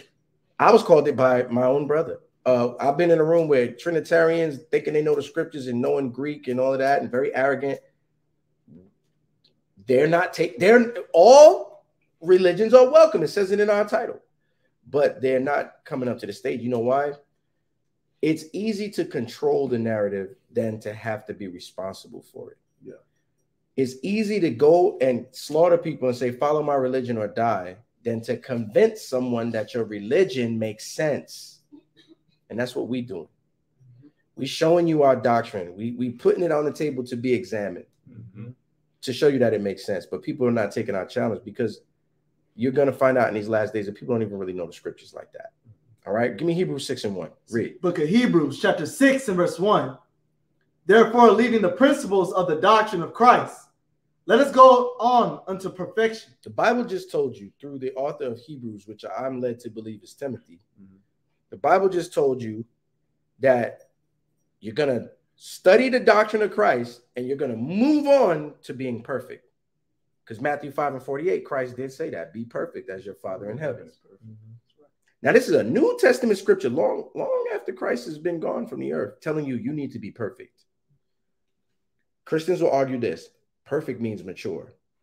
It just means be mature. What does that mean, though? It's mature to stop sinning. Right. It's immature to make an excuse for why you're sinning. Right. You still can't deal. Okay? So however why even change that word to mature? To say what? Yeah. To say you're immature? To say what? Or become a mature Christian, which means you do what? I already showed you. You walk like Christ. You keep the commandments. Right. You did no sin. Right. But they don't deal with us on that. Again, we're putting our doctrine out there to be cross-examined. Right. Come cross-examine it. Read that scripture again. Cons book of Hebrews chapter 6 and verse 1. Therefore, leaving the principles of the doctrine of Christ, yep, let us go on unto perfection, not laying again the foundation of repentance from dead works and of faith toward God. You are not supposed to be doing things that require repentance. After you've repented, you are not to continue to do things that require repentance. Right. You never learned this in Sunday school. The Bible just told you in eloquent words, once you learn about Christ, you're going to stop being a demon. Right. All right? Stop sinning. Hey, Kaya, can you get him? How did you spot that? My eyes is like laser beams. I should smudge your wall. Yeah, just do it carefully, brother. Now, we in Georgia. It's creatures. Rashad. They're strong. They fast. The brother called in. Excellent. Brother Rashad called in. Excellent. So again, once you leave the doctrine of Christ, meaning you have left the level of learning about Christ, you do not continue to do things that require repentance. Right. Okay? Rashid, go ahead and mute up until it's your time to talk, King. You do not continue to do things that require repentance, because you would then be again laying the foundation of dead works again. Right. You would say, oh, I've been a thief and a vagabond my whole life. I'm a swindler. I'm going to continue living that lifestyle even after I learn Christ. But since I have Christ, I can just repent for being like that. No, that would be laying again the foundation of repentance from dead works. Read on, verse 2. Verse 2. Of the doctrine of baptisms and of laying on of hands and of resurrection of the dead and of eternal judgment. You learn that you need to be baptized, meaning you need to accept this word fully. We as Hebrew Israelites do not teach that water baptism is the true baptism. Right. That's ceremonial. The true baptism is accepting the truth and living that way. That's right. Now you have been washed by the water of the word. Yes, that's right. The laying on of hands is what we hope for, the spiritual power to heal and to uplift, right? The resurrection of the dead is the hopeful resurrection. Those who died in Christ, we hope to see them again. And of the eternal judgment, which Christ taught that somebody has the power to kill your soul and your body, right? Read on. And this will we do if God permits. And we will continue to believe and walk in these doctrines if God allows. Read. For it is impossible for those who were once enlightened and have tasted of heavenly gifts and were made partakers of the Holy Spirit. If you were taught and now you have partaken of the heavenly gift of the knowledge of these things, and the Spirit is now leading you, read. And have tasted the good word of God. Come on. And have tasted the good word of God and the powers of the world to come. And you've heard the truth. It's been taught to you. And you look forward to the world to come. Read. They shall fall away to renew them again unto repentance. If those type of people fall away, it's impossible to renew them again to repentance. You already know better. So now you went back into the world. The scriptures just said it is impossible to renew you again to repentance. Why? Seeing they crucified to themselves the Son of God afresh and put him to an open shame. Now, give me Revelation 11:8. Here's what's happening. I can repent from the sins that the law would not absolve me of and more because Christ died for my sins. Christ was beaten, crucified, and killed. That sacrifice covers my sins and allows me to come back to the Most High and be accepted again and be made clean through his blood. If I become purposely wicked again, What will have to make me clean is for Christ to be sacrificed again. If we are sacrificing Christ all over again, what we are doing is putting him to an open shame. That's right. That's what that scripture said. That's the Bible telling you in eloquent words, stop sinning. Because when you sin, for you to get repentance from that sin, when you know better, Christ needs to die again. That's what that says. That's what it says. Right. Now, it says it again later in simpler terms. Right. Hebrews 10:26. This is the book of Hebrews, chapter 10, and verse 26. For if we sin willfully, after that we have received the knowledge of the truth. If you sin willfully after you have been made a partaker of the heavenly gift, come on. There remaineth no more sacrifice for sin. There's no more sacrifice for your sin. Christ is made a partaker of the heavenly gift. And if you call in, please mute your phone, please. Please. Please, if you call in, please mute your phone until it's time to speak. Because that sacrifice was not for you to sin on purpose. Right. It was to cover your accidental sin, your human nature sin, not your willful sin, not your designed sin. Right. I don't do the feast days no more. I don't keep the Sabbath. I'm a wholesale sodomite out here because that's what I like. That's what I like to do. That's a designed sin. There is no sacrifice for that. According to scripture. Right. Read on. But a certain fearful looking for of judgment. All you can look for is judgment. And fiery indignation. And fire. Come on. Which shall devour the adversaries. He that despised Moses' law died without mercy under 2 or 3 witnesses. See, under Moses' law, 2 or 3 witnesses, you dead. No mercy. Nobody want to hear nothing you got to say. 2 people seeing you doing that, you finish. Read. Of how much sore punishment, suppose ye, shall he be thought worthy who hath trodden under foot the Son of God? So now how much more punishment shall you receive if now you have Christ to absolve you for sin and you treated it like it was nothing? Right. Your punishment is going to be worse than them who sinned without Christ. Right. Because you had a second chance and said the hell with it. Right. I'll trample on it. That's what the Bible is teaching. The purpose of Christ is not for you to do whatever you want and then invoke his name. It's not the purpose of Christ. Got a quick precept when you get a chance. Go ahead, Brother Ari. Khan, I'm just going to link it up what y'all were always bringing up. Let me get 2 Peter 2. We're going to start at the 19th verse and just read on that. Probably start. You want to read more? You can. And y'all were all, you can elaborate, King. Kind of. You to you. Kind of. Call it again. 2 Peter 2:19 on down. This is the book of 2 Peter, chapter 2, and verse 19. While they promise them liberty, they themselves are the servants of corruption. For of whom a man is overcome, of the same is he brought in bondage. Now you are the servant of corruption. Right. You can. No man can have 2 masters. You will love one or hate the other. Yeah. It's an excellent scripture. Right. So when you say that Christ covers me of all my sins and I'm going to continue to live in sin, you have now not become a servant of the Most High. You become a servant of corruption. Right. Right. But you're supposed to overcome that corruption. Right. You're supposed to defeat and beat that. Okay. And this is very important to understand. Read Revelation 11 and 8. And it's the book of Revelation, chapter 11 and verse 8. And their dead bodies shall lie in the street of the great city, which spiritually is called Sodom and Egypt, where also our Lord was crucified. See, the reason that our Lord was crucified in Sodom and Egypt is because in the land of your captivity, people would crucify Christ afresh again and again with this approach. That's where our Lord is being crucified, in this place where they use his name in vanity, right? Go back to 2 Peter 2 and now read verse 20. 2 Peter chapter 2 and verse 20. For if after they have escaped the pollutions of the world through the knowledge of the Lord and Savior Hamashiach Yahushua. What is the pollution of the world? Sin. That's right.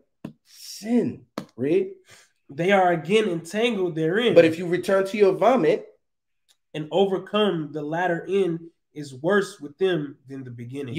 We said this earlier, you're going to be worse than the people that died without Christ. That's right. Because you had Christ, which made you clean, and you went right back to that lifestyle and entangled yourself again. Entanglement, right? Right. Again. You know, your end is going to be worse than your beginning. The Most High going to slap fire out of you. Read on. Verse 21. For it had been better for them not to have known the way of righteousness than after they have known it to turn from the holy commandment delivered unto them. The what? The holy commandment.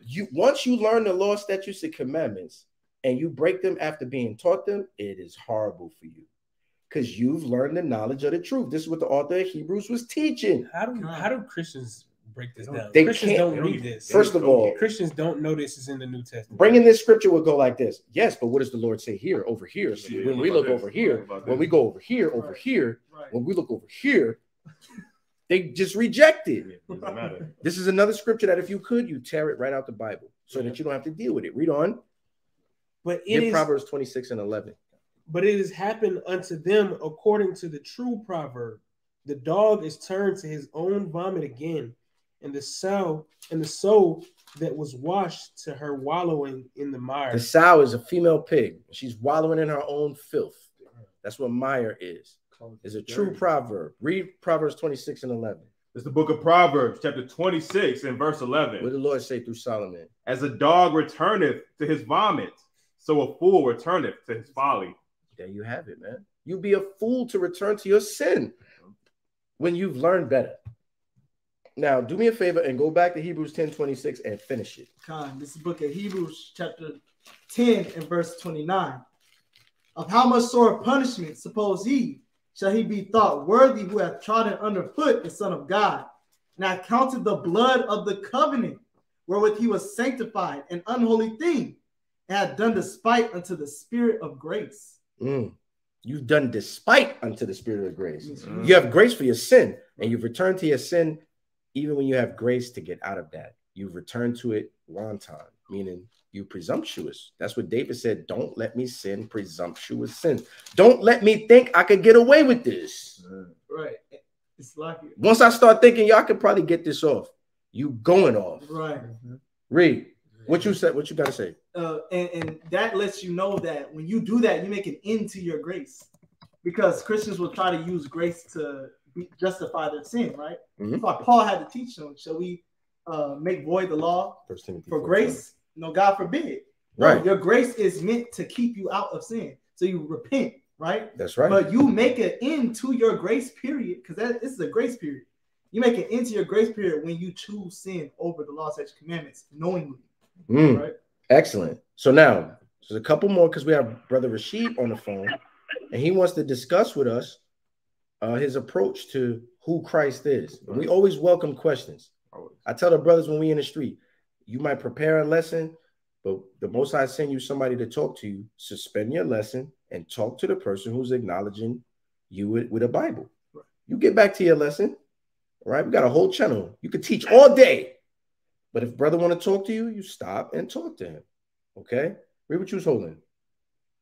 This is the book of 1 Timothy chapter 4 and verse 12. Now the sister asked, Brother Yawal, then how can you not hate yourself? I'm going to tell you how right now. I don't hate myself. Okay? I love my own flesh. Right. And I love the person who I'm going to be and who I'm building myself to be. I'm not a finished product. People treat me like a finished product. Oh, y'all were all sons of thunder. You make a mistake, I hate you. Yeah. Like I'm not a human being. I'm not Yahweh Shai. I'm going to be good at some things and bad at others, but I'm never going to give up. Read. Right.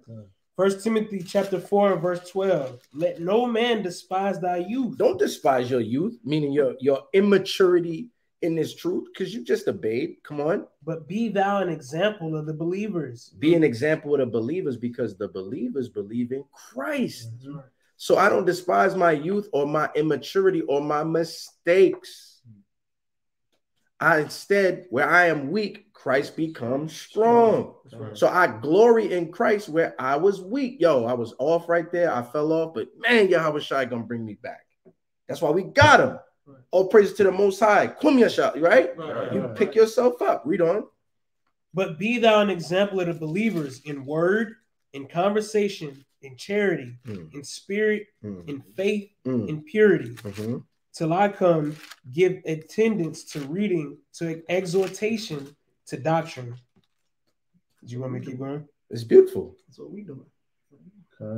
So we're supposed to give attendance to reading, studying, to exhortation, class, and to doctrine, learning the deeper things of Scripture. That's right. Everybody understand? All right, Brother Rashid, what's going on, man? Can you hear me? Yeah. All right. Yeah, I'm not gonna be on too long because I didn't plan to be on for too long. I thought it was a call in, but it's all good. So the title I saw was basically what was the purpose, what the purpose of Christ is. So I know we probably ain't gonna agree. We might agree on a few things, but we probably ain't gonna agree on core things. So I don't really know y'all position, but let me ask you this: how does one reach salvation by your beliefs? Ecclesiastes 12 and 13. Revelation 22:14. This is the book of Ecclesiastes. Revelation 14:12. Chapter 12 and verse 13. Let us hear the conclusion of the whole matter. The brother said, how do you reach salvation in our belief? Well, I don't have a belief. In the Bible's doctrine is this is how you get salvation. Go ahead. Fear God. Right. And keep his commandments. Because? For this is the whole duty of man. So your job is to fear God and keep his commandments. This is your only job. That's right. Now, there are those of us that have broken the commandments, yes? Right. Now we learn the doctrine of Christ, right? Yes. Revelation 14:12. This book of Revelation, chapter 14, verse 12. Come on. Here's the patience of the saints. Here are they that keep the commandments of God and the faith of Jesus. So because I have faith in Christ, where I fell short with the commandments, he makes me whole. So that brings me back to my initial duty. Revelation 22:14. It's the book of Revelation, chapter 22 and verse 14. Blessed are they that do his commandments, that they may have right to the tree of life. That's how we get saved. Okay. Considering the context of what you all were reading, can y'all hear me? Yep. Yeah, we hear you. I hear somebody else. Okay. Yeah, considering the context of what y'all just read, when y'all say commandments, okay, now I want to see what y'all referring to. Are y'all referring to the commandments established at Sinai, or are you referring to the law of Christ? Precept. Let's let the Bible answer. This is the book of 1 John. Salaki, this is the book of 2 John, verse 6. And this is love, that we walk after his commandments. This is the commandment, that as ye have heard from the beginning, ye should walk in it. So we referring to the commandments that are from the beginning, as John referred to in the okay. book. Well, okay. I got a question about that because it's still kind of ambiguous. Because whoa. Wait. Precept, I don't want. Wait. For the brother on stage calling the precept, let Brother Rashid respond. See where he's going. Hold your precept. Okay. All right, Brother Rashid, go ahead. Yeah. So I'm sorry. Go ahead, man. No, you got it. We're giving you the floor. Yeah. All right. Yeah. So I'm asking because I heard the second set of scripture y'all just read. So my question is still the same because y'all said the commandments at the beginning. No, John said like that. I said. Are y'all talking about the commandments established at Mount Sinai?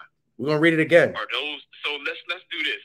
No, hold on. Let's do this. Based on y'all understanding what y'all reading, is it the commandments that's given at Mount Sinai, or is it the commandments that existed before Mount Sinai? And when I say Mount Sinai, I'm talking about the Sabbath. I'm talking about the dietary laws. I'm talking about the fringes. I'm talking about all those laws that was given at that was established at Sinai to Israel. Brother Rashad, that was given specifically to Israel. So that's why I'm trying to find out. I'm just trying to eliminate some stuff to kind of narrow down which one y'all referring to. We're referring to the laws of God that are found in the first 5 books of the Bible. Okay, but what I'm saying is, so let me ask you this. So to try and kind of get y'all to narrow it down, Was Abraham under the dietary laws? Yes. Yes. Even Noah. Can you show me that? Can you show me that in Genesis, especially before Sinai? Obviously, he wasn't alive at Sinai. Yeah, so we can show you. Show me that in Genesis. Yes, we can. Without saying it, you're saying that the laws that God gave us for the dietary law, if Abraham didn't have to do it, that meant that at some point it was okay to eat these things. Right. You saying that without saying it. Okay. Read what you got, Malachi. No, wait, Brother Rashid. Let us finish now. Go ahead. This is the book of Genesis, chapter 7 and verse 2. I'll start at verse 1 for context. And the Lord said unto Noah, come thou and all thy house into the ark, for thee have I seen righteous before me in this generation. Of every clean beast thou shalt take to thee by sevens.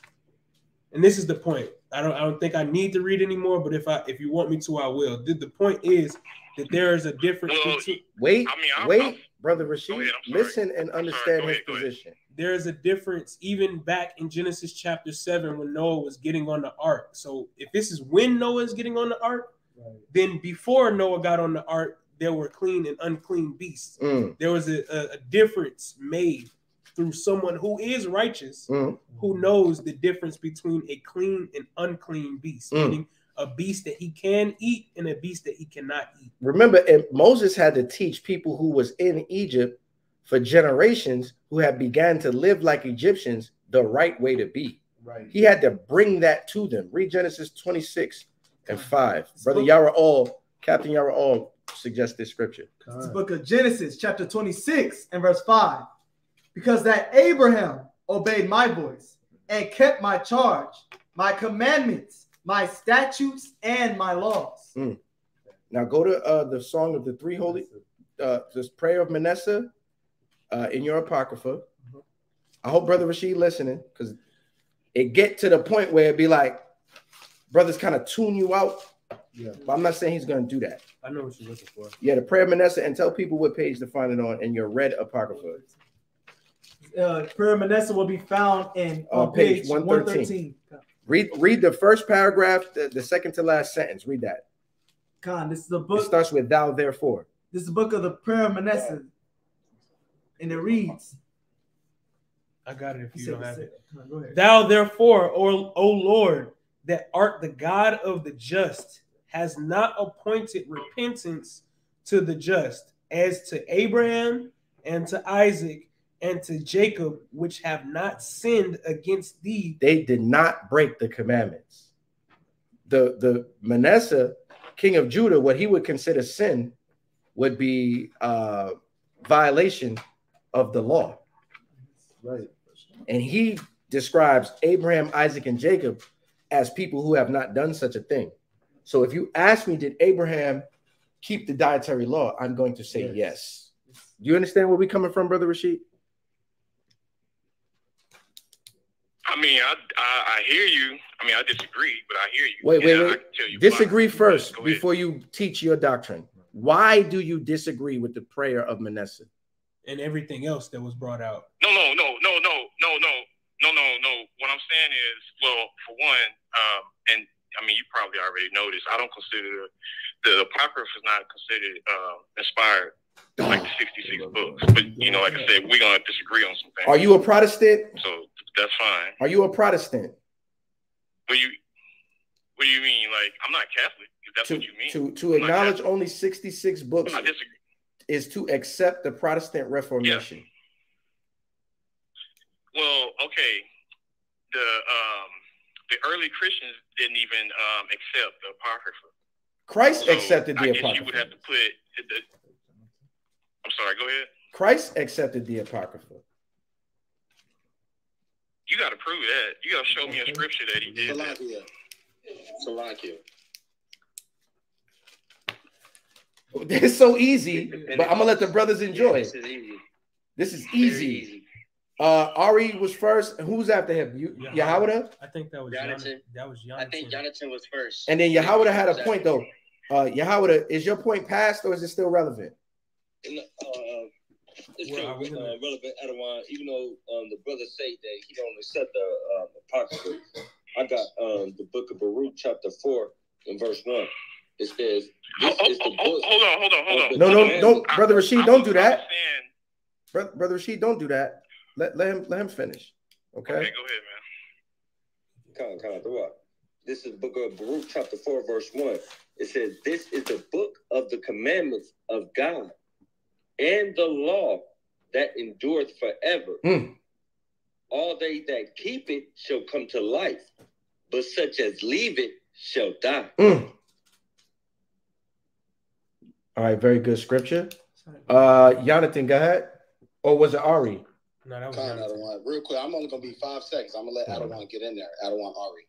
But I was just gonna say that it would be false to say that the early Christians or followers of Yahushua did not believe in the Septuagint, because your New Testament, most of the time when it quotes from the Old Testament, is quoting directly from the Septuagint. That's true. So that would be a false statement, and you would have to concede that point. Because the Septuagint contained the Apocrypha. That's correct. Ari, you wanted to say something?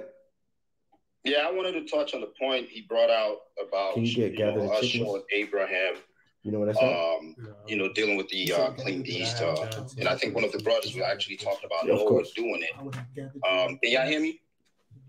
Khan, Okay, Khan. I just wanted to bring a couple of scriptures just to touch on that point real quick.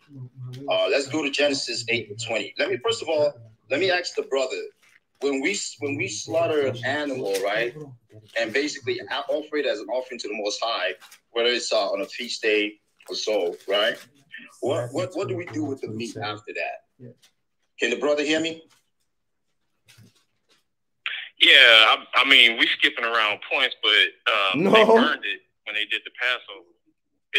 When they did the Passover, when they was in Egypt, when they did the Passover in Egypt, if they didn't eat it all, they burned the rest of it. Keep him on point, please. Yeah, I don't know what he's talking about. Ari, continue what you're saying. All right, I'm going to just go to the point just to show what I'm talking about here. But anyways, go to Genesis 8:20. We're going to see the same thing. We're going to stay in the law, actually, to prove that at this point. All right. I'm going to just go right to the scriptures. I'm not going to elaborate too much so y'all can take back your class. You said Genesis 8, you know you Luke 13:34. You know you welcome here. Say what you wish. You said Genesis 8:20. Yeah, Genesis 8:20. I just want to show that Noah was doing the same thing that Moses was teaching the children of Israel. That's the exact same thing. This is the book of Genesis, chapter 8 and verse 20. And Noah builded an altar unto Yahweh, and took of every clean beast and of every clean fowl, and offered burnt offerings on the altar. Right, read on. And the Lord smelled a sweet savor, and the Lord said in his heart, I will not again curse the ground any more for man's sake, for the imagination of man's heart is evil from his youth. Neither will I again smite any more everything living as I have done. Right. Why did I bring up this point? To show that Noah knew the difference between a clean beast, right, and an unclean beast. All right. So when he performed the sacrifice, that was what he was using, right? Go to Deuteronomy 12:27. This is also going to show that after that's done, we eat the meat thereof. All right. Call it again. Deuteronomy 12:27. Deuteronomy 12:27. This is the book of Deuteronomy, chapter 12 and verse 27. And thou shalt offer thy burnt offerings and the flesh and the blood upon the altar of the Lord thy God. And the Lord, and the blood of thy sacrifices shall be poured out upon the altar of the Lord thy God, and thou shalt eat the flesh. Khan, I just wanted to touch on that because I know he was saying something about that we need to prove that during the time of Noah, Abraham, obviously if Noah was doing it, Noah taught it to, Shem, and Shem taught it to his children on down. Same thing with Adam, all the way down. All right. So this was something that he knew that they had to do, and they taught it to their sons and their children. So now, brother. Okay, go ahead. That's a good addition to what we've shown the brother Rashard, because the first question he asked us was, can y'all show me anywhere before the law of Moses where there was a dietary law. This is two places, Genesis 7 and Genesis 8, that we've shown you that Noah even knew this before Abraham. Now, his secondary question was, you have to show me that Christ believed in the Apocrypha. Right. Give me Matthew 23 and 37. This book of Matthew, chapter 23 and verse 37. O Jerusalem, Jerusalem, thou that killest the prophets and stonest them which are sent unto thee, how often would I have gathered thy children together, even as a hen gathered her chicks under her wings, and you would not. That is quoted from the prophet Ezra in the book of 2nd Esdras 1 and 30. Read that. 2nd Esdras 1 and 30. I gathered you together as a hen gathered her chickens under her wings. But now, what shall I do unto you? I will cast you out from my face. Because they would not be gathered. They wouldn't listen and obey. Another point from the Apocrypha is the Feast of Dedication, prophesied by Daniel, which was brought to fruition through the Maccabees. Right. And Jesus Christ himself kept the Feast of Dedication. However, the Feast of Dedication is not found in Leviticus. Right. So to know to keep it, he would have had to have read the Maccabean revolt records. Exactly. John 10 and 22. This is the book of John, chapter 10 and verse 22. Come on. And it was at Jerusalem, the feast of the dedication, and it was winter. And Yahushua walked in the temple in Solomon's porch. So the author of the Gospel of John, right, is attributed to John of Zebedee. It tells you that Christ was at the Feast of Dedication. But for it to even be called that, they have to know of it. Right. And to know of it, they must have read of it. Right. And to read of it, you have to go to 1 Maccabees 4 and give me 59. This is the book of 1 Maccabees, chapter 4, and verse 59. Read. Moreover, Judas and his brethren with the whole congregation of Israel ordained that the days of the dedication, the what? The days of the dedication of the altar should be kept in their season from year to year by the space of 8 days, from the 25th day of the month, Caslua, with mirth and gladness. And that's in winter. Yeah, that's right. And Yahushua was on Solomon's porch in winter. So, Brother Rashid, do you understand? Yeah, can I address y'all? Can I respond to y'all what y'all said? Yeah, absolutely. Respond to the first topic where you asked us about the dietary law. That's exactly. Yeah, I'm ready for that. Okay, so first off, I think the guy that was talking about the Phoenix James, we're gonna answer your question. I forgot his name, but anyway, the one that was talking about the sacrifices and then what they ate, I think he conflated it, because the situation there, if you look in Genesis 9, especially 3 and 4, every moving thing that is alive shall be food for you. I give all to you as I gave the green plant.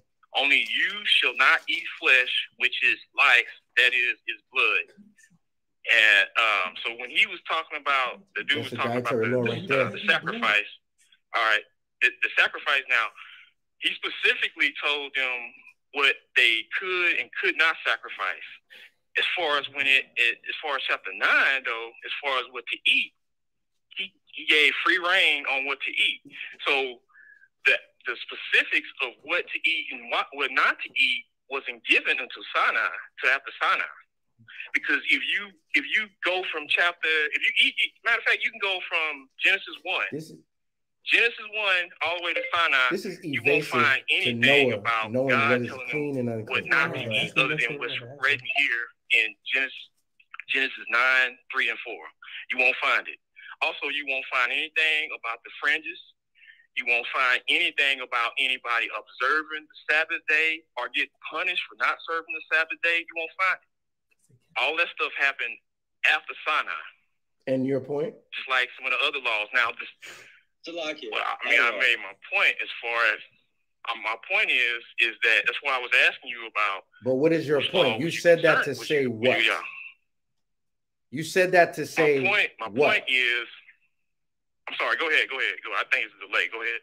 You said that to say what? Because the dedication is later. The Feast of Dedication is later, but Christ was doing that. So there's no reason for a Passover if Israel had not gone into slavery in Egypt yet. Right. There's no reason for a Passover. Right.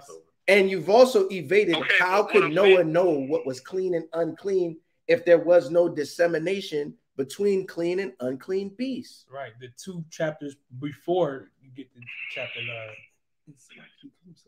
Okay, I just read. Okay, y'all asked me to address the question that he said about the dietary law. Yeah, you didn't say anything about the verses that we brought. Why is there clean and unclean beasts if there is no dietary law? Right. Right. Hold on. In chapter 8, he told what you could sacrifice. Didn't say what you couldn't eat. It said sacrifice. Chapter 9, it says what you can eat. Specifically, in chapter 9, it said what you could eat. But in chapter 8, it says what you can sacrifice. There's a difference. Rashid, let me ask you this question slow.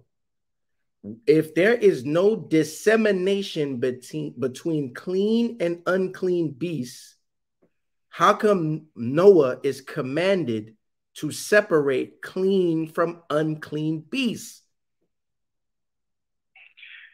Okay, he's given rules in chapter 8 as far as sacrifice. What about chapter 7? Now, they took that had nothing to do with sacrifice. Right.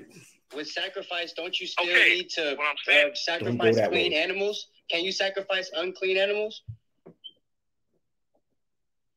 He laid it out what was unclean and what was clean as far as the sacrifice, though.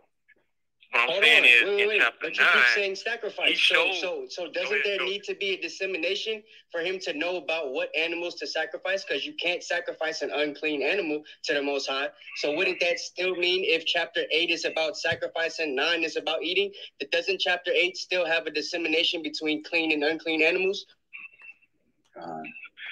What I'm trying to tell you is, chapter 8 that's a yay or nay, bro. Specifically for sacrifice. The clean and the unclean is specifically for sacrifice. Stop. I'm trying to get y'all to understand. Stop. That means you have to know what animals are clean. Right. Wait, listen, Brother Rashid, to what you're saying. It's only talking about sacrifice, not about eating, because that's what he means. Right. He can't prove that, but that's what he means. Right. So let's let him have that. That means you have to know what is clean. Well, the scripture says it. Wait, brother. The scripture says it. Wait, brother. Chapter 9, wait, brother. Go ahead. Wait, brother. When Noah was bringing beasts on the ark, they was not to be sacrificed. Right. That's in chapter 7, and we can read further down in the chapter where he brought the clean and the unclean onto the ark. Because it's actually a lie that he brought 2 of every animal. Right. He brought 7 of the clean and 2 of the unclean. So that means you have to know what animal is clean and what animal is unclean. Right. So God, being God and changing not, wouldn't he be telling Moses the same animals that he would be telling? Yes. And Noah wouldn't have to bring a shrimp on the ark. Right. It's in the water. So, you feel me? Right. Do you understand what we're saying, Brother Rashid? Yeah, I'm not disputing that. You can't. I'm trying to distinguish the two for you. I'm not disputing what you're saying about the sacrifice, clean and unclean. I didn't say sacrifice nothing. I'm telling you that there's clean and your understanding. It's still a dissemination. I'm saying that there's clean and unclean animals. Okay. So they would be the same clean and unclean animals that Moses taught. Right. They wouldn't change because God doesn't change, brother. Right. The point of us going here was not for sacrifice. The point of us going to these verses is because you asked for a dietary law before. And here we go. We see the same unclean and clean beast. There is no mention of a dietary law. There's no mention of a dietary. Who's that in his background? I don't know. It may be somebody else. Yeah, I got a question. Hold on. Well, you gotta wait because we're talking to somebody right now, and it's rude to have 2 conversations at the same time. So just wait. We got you. No, he can go ahead. I was waiting, but he taking too long. No. Yeah, it takes as long as it takes. Yeah, that's not how we run this platform. It's either you have patience or you not gonna get a chance to ask anything because we're not gonna let nobody do that to you. Okay, man. Thank you. Yeah, it's no problem. Brother Rashard, the reason we're here is because you asked about a dietary law. Right. The dietary law that we see in the law of God in Leviticus, lower. It demonstrates the same unclean and clean beasts that we see in the book of Genesis, chapter 7 and 8. It's the same. It's the same concept. The same thing. The same thing God told Moses to tell Israel, he told to Noah. Because we deducing that God doesn't change. Right. So if he's telling Noah these animals are unclean, they've been unclean. Right. Reasonable. Well, that's the problem. You deducing it, but the scripture doesn't support what you deducing because, like I said, in chapter 9, Rashid. 3 and 4, it clearly tells you what you can eat. Rashid, think for a second. If Noah is being looking at scripture, brother, stop trying to win and talk to your brother. I'm your brother. If Noah knows the difference between clean and unclean animals, there must be a difference between clean and unclean animals. If the animal is unclean, you cannot eat that. Right.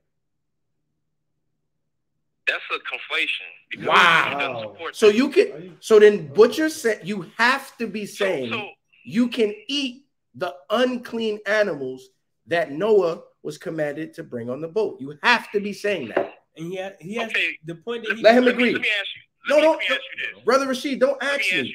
Brother Rashid, don't ask me because I'm good at this. So what I just did was I'm forcing you to take a position.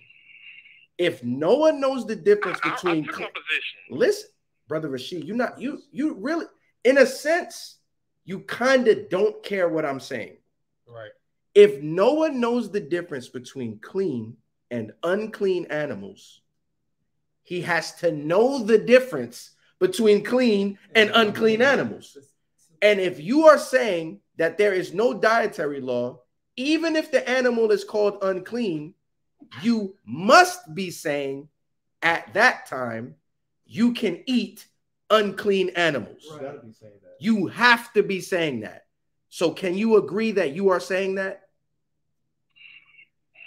That's exactly what I'm saying. Because okay, all right. I'm not going to fight him. I would like to ask him a question about the verse that he brought in chapter 9. In verse 20, I'm not going to fight him no more. It's specifically talking about sacrifice. Well, then, okay, let me just make this. It's not talking about sacrifice. The animals that Noah brought on the boat were to be preserved alive. Right. They were not to be sacrificed. Okay, like I said, now he said okay and kept going. That's fine. He did not say okay. That makes sense. But, can you give me that credit as your brother? Can you give me that credit? I'm sorry. Say it again. Listen to me now. The animals that Noah was bringing on the boat were not to be sacrificed. They were to be preserved alive. Can I get that credit? Yeah, but what I'm saying so then that means that there are clean and unclean animals divided that have nothing to do with sacrifice. Can I get that credit? Okay. Can I respond? If the conversation goes like this, what can we do? Because if he admits to that, then it totally disrupts his whole argument. What he's referring to is chapter 8 and verse 20, where you're referring talk about sacrifice. Make that point. What you're referring to is Genesis chapter 8 verses 20 and 20. I'm agreeing. I'm to his question that he was just asking. Go ahead, answer the question. Now look at this. This is chapter 6. Okay. Now specifically what he just asked me about, okay, the animals that they preserve, I agree with the preservation, but you have to admit that if these are the only animals that's alive, that's not seed-faring creatures, they're going to have to pull from those same animals that multiply to do the sacrifice, right? What is the point? Like, yeah, what's the point of the sacrifice? Because we're not talking about sacrifice. That's not. I know we're not.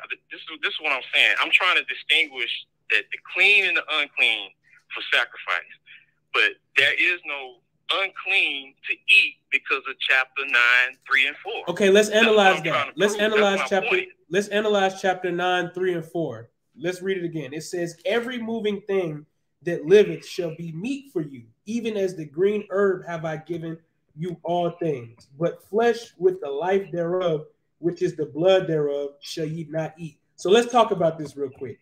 Every moving thing that liveth shall be meat for you. Is this only referring to animals? Yes, it's only referring to animals because how can you kill? Hold on. Okay, hold on. What I asked you was a yes or no question. If you kill a fellow human being, I'm sorry. Go ahead, man. Go ahead. What I asked you was only a yes or no question.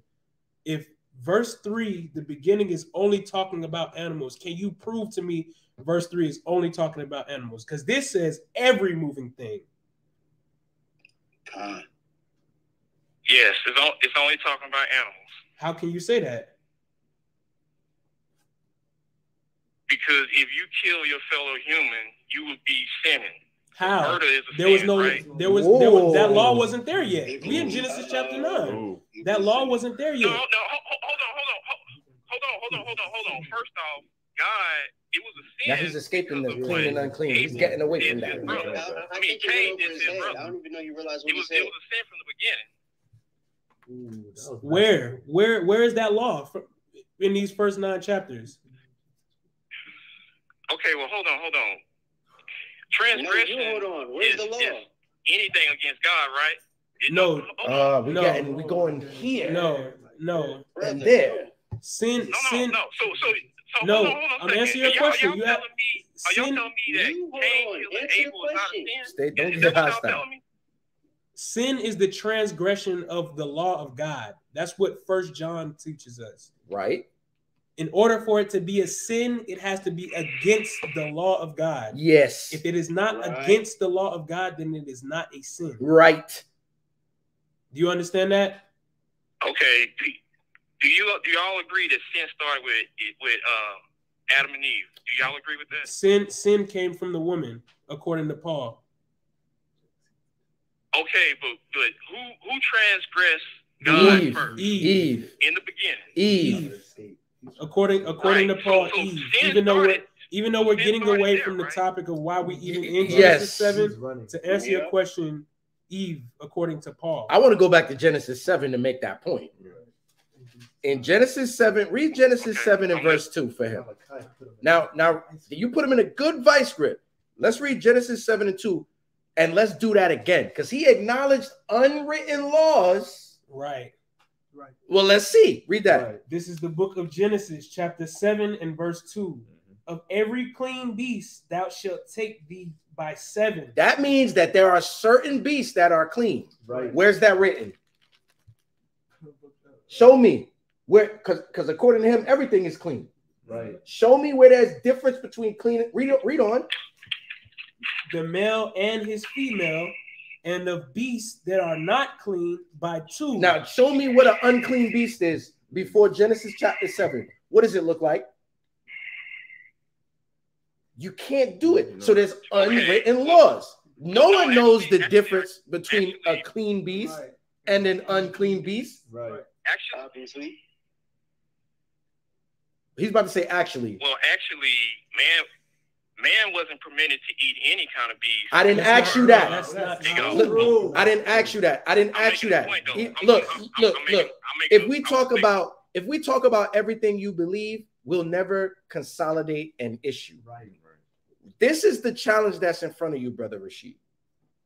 Noah knows the difference between clean and unclean animals, yet there is no writing of what those animals are. Right. So that means that there are clean and unclean animals. If the animal is unclean, obviously you cannot eat that. Right. That's why he's bringing 7 of the clean, because they're going to eat those. Right. And 2 of the unclean, because they have a purpose. Right. However, So do you disagree with chapter? Wait, don't ask me anything. Show me that you care to think about what I'm asking you to think about. You might not want to believe it, or you just might say, that makes sense, but I still don't want to go that way. But show me that you're willing to think about it. That means that there are clean and unclean animals. If the animal is unclean, you can't eat that because it's unclean. Well, like I said, verse 20 on 8 is specifically talking about sacrifice. We're in chapter 7 now, we're gonna read the and text. verse 2. We're not talking about chapter 8, brother. We're talking about chapter 7. I called it for you. Where we initially started. I heard you. But so this is not talking nothing about eat. Bro, the point is this. If the animal is unclean by definition, you can't eat that. So you have to be saying, God called the animal unclean, I can eat it. But the reason you are forbidden in the Mosaic law to eat certain animals is because the animal is unclean. So you have to be teaching against biblical logic.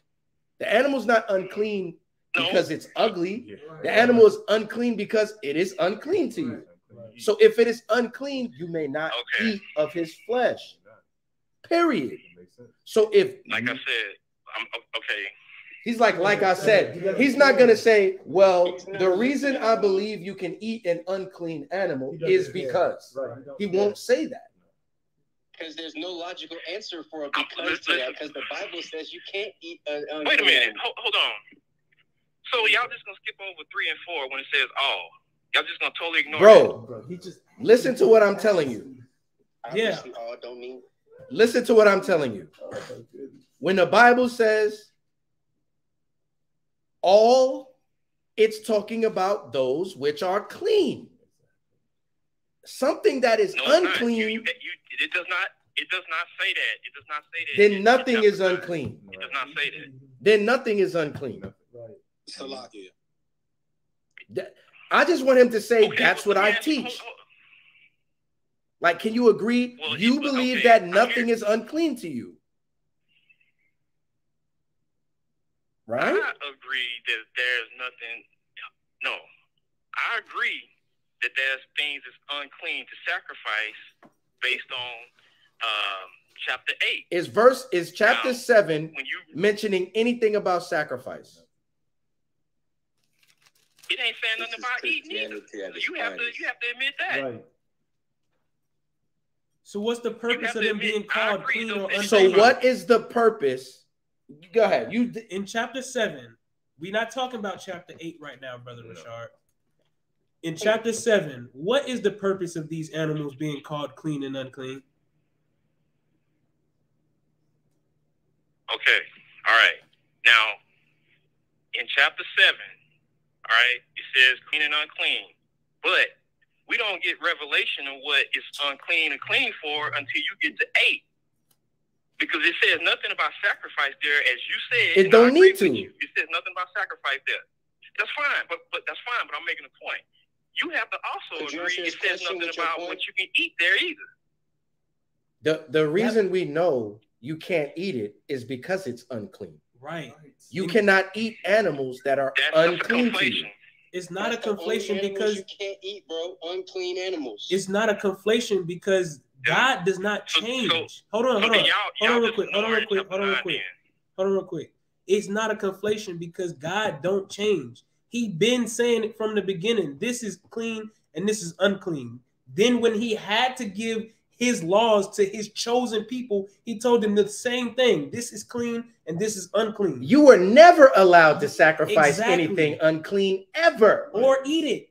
That's the whole purpose the whole of point. Being clean and unclean. You need to know what you can eat and what you can sacrifice. Because when you sacrifice a burnt offering, the Levites had to eat that. Right. Exactly. They're not just burning food that they can eat. To be acceptable to the Lord. Do you understand that, Brother Rashid? Okay, let me ask y'all this. Okay, all right. We're going to move on after this. This Brother Rashid, last question, because I think the point has been made. Brother Rashid, go ahead. Let me ask y'all. That's fine. That's fine. We're going to disagree, but let me ask you this. I don't disagree. If there was no chapter 9 or chapter... Well, we do disagree, obviously, but if there was no chapter 9 and there was no chapter 8, there was no chapter 9 and 8, would they still be eating plants? Say it again. Because obviously, the command... Repeat your question. If there was no chapter 9... All right. If there was no chapter 9 or chapter 8, would they still be eating plants? Because obviously God didn't give the command to eat meat until after Noah. What? No. What is he talking about? No. He's referring to Genesis. Here's a better. I'm gonna ask his question in a more challenging fashion, the way that he wants to ask it. In Genesis chapter 9, and when you read verse 9, it says, "Behold, I establish my covenant with you and with your seed after you, and with every living creature that is with you, of the fowl, of the cattle, and of every beast of the earth with you, from all that go out of the ark to every beast of the earth. And I will establish my covenant with you." Now, the covenant with every living beast is some of them are clean and some of them are unclean, right? Neither shall there be any more flood to destroy the earth. He's referring to Genesis 1 and 29. Can you eat everything that God made a covenant with? No. I think that's what he's trying to ask. I think the beginning of the chapter. I'm not trying to ask that. He's asking about Genesis 1 and 29. I'm not trying to ask that.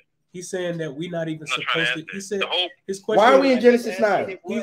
He's saying that if there was no Genesis 8, no Genesis 9 that tells you about the clean and unclean, we was not supposed to be eating meat because of Genesis 1 and 29. That's what he's asking. Exactly. Yeah, so like you can answer that. That's exactly what I'm saying. Why were we in Genesis 9 for that question? Well, he's moving. He's moving. That's what he's doing.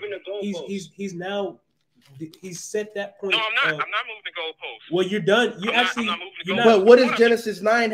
It says, look, wait, brother Rashid. In Genesis 9 and 3, it says, "Every moving thing that liveth shall be meat for you. Even as the green herb have I given you all things." Even as the green herb. All right. Not every green herb. Okay. So the point I'm trying to make is God gave the command to allow man to eat meat. In Genesis 9. That's a command. God allowed them to do it. All right? Because before they couldn't. So the point I'm trying to make here is... You can't prove that. What? Wait a minute. You can't make a point until you prove what you just said. Where does it say you cannot do it? He's referring to Genesis 1 and 29. Can I answer something right quick? Okay. Let's read the scripture so everybody is on board with what Brother Rashad is what point he's trying to make. Just for the audience listening. Go ahead. Yeah, because you're not really telling everybody your point. I understand what you're saying, but we got to make sure that pull it out of them. We got to make sure that everybody understands. For everybody that's on the call, everybody that's on the clubhouse, and everybody that's on the YouTube, the point that Brother Rashard is trying to make now, before Genesis chapter 8, well, I guess he's saying chapter 7 too. Before Genesis chapter 7, chapter 8, and chapter 9, he's saying that those are the chapters where God commanded us and allowed us to eat meat. But before these chapters, according to Genesis chapter 1 and 29, we were not allowed to eat meat. We are only supposed to be vegans and eat plant life. Let's read Genesis 1 and 29 so now that everybody understands what point he's making. God. This is the book of Genesis chapter 1 and verse 29. God said, "Behold, I have given you every herb bearing seed, which is upon the face of the earth, and every tree in the which is the fruit of a tree yielding seed. To you it shall be for meat." And you want to read on? This is that you're saying this verse means that we can only eat herbs, Brother Rashard? Is that what you're saying? What I'm saying is, he obviously back then allowed them to only eat vegetables. But when you skip to chapter 9, he gave them full reign to eat meat in chapter 9. And it wasn't a situation of unclean meat or clean meat. He said all. That's the point I'm trying to make. That is a command because you couldn't do it before he gave it. That's my point. What? He's saying in Genesis 1 and 29, you were only told that you can eat plant life. You cannot eat anything other than plant life according to Genesis 1:29. I don't want Eliel. Did you want to touch on that? Hey, I just wanted to ask him if there wasn't no Genesis 7, 8, and 9, will we still have a Passover?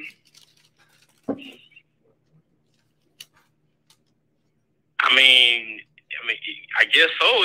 Assuming everything else happened, but if he never gave the command to eat meat, you said you guess so. That's all I wanted. That's all I wanted. You would just be sacrificing the animal. You wouldn't eat it, obviously. That don't make no sense. But what I'm trying to say is, look, if there wasn't no Genesis 7, 8, and 9, since that was your question, right? And according to what you just said, we would still have a Passover because Passover is still a part of the covenant. So I agree with you. We would still have a Passover. Passover involves a lamb, which is an animal, not a plant. So when it comes time for, us to be in this type of situation, we would still have to eat a Passover like they did in the Exodus, you know what I'm saying? The Seder meal. So yeah, we would still end up eating animals. We would still end up using them, which is why, Noah had the penguins on the ark. You couldn't eat the animal if he didn't allow you to do it, though. Wait a minute. So when Adam was making coats and skins for him and his wife, what did he do with the flesh of the animal he made the coats and skins of? Okay. That's a good question. Okay, but y'all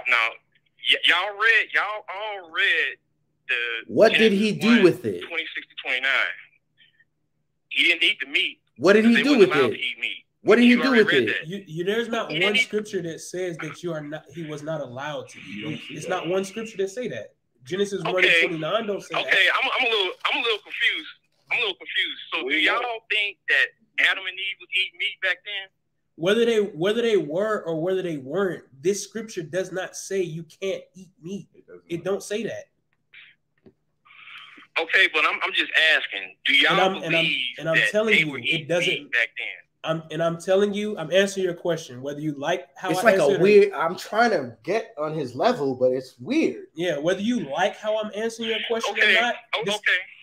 Whether you like how I'm answering your question or not, this is how I'm answering it. Whether they were eating meat or not, verse 29 of Genesis 1 does not say you can only eat herbs. That's not what they say. And you can't make it say that because it don't say it. Salakia. That was why I brought Deuteronomy 12:21, right? Because it tells you what the process is like. It's the same thing that was being taught from the beginning. When you go to Genesis 4:4, it tells you what Abel brought, the fat, right? So that was an animal that was slaughtered, right? That was a sweet savor to the Most High God. It was acceptable than what Cain brought. I mean, this is not that deep, man. But that also got away from the clean and unclean. Right. Because if we're talking about change, if he acknowledges, watch this, if we follow his path of reasoning, and because of Genesis 9, we are now allowed to eat meat, then that is a revelation.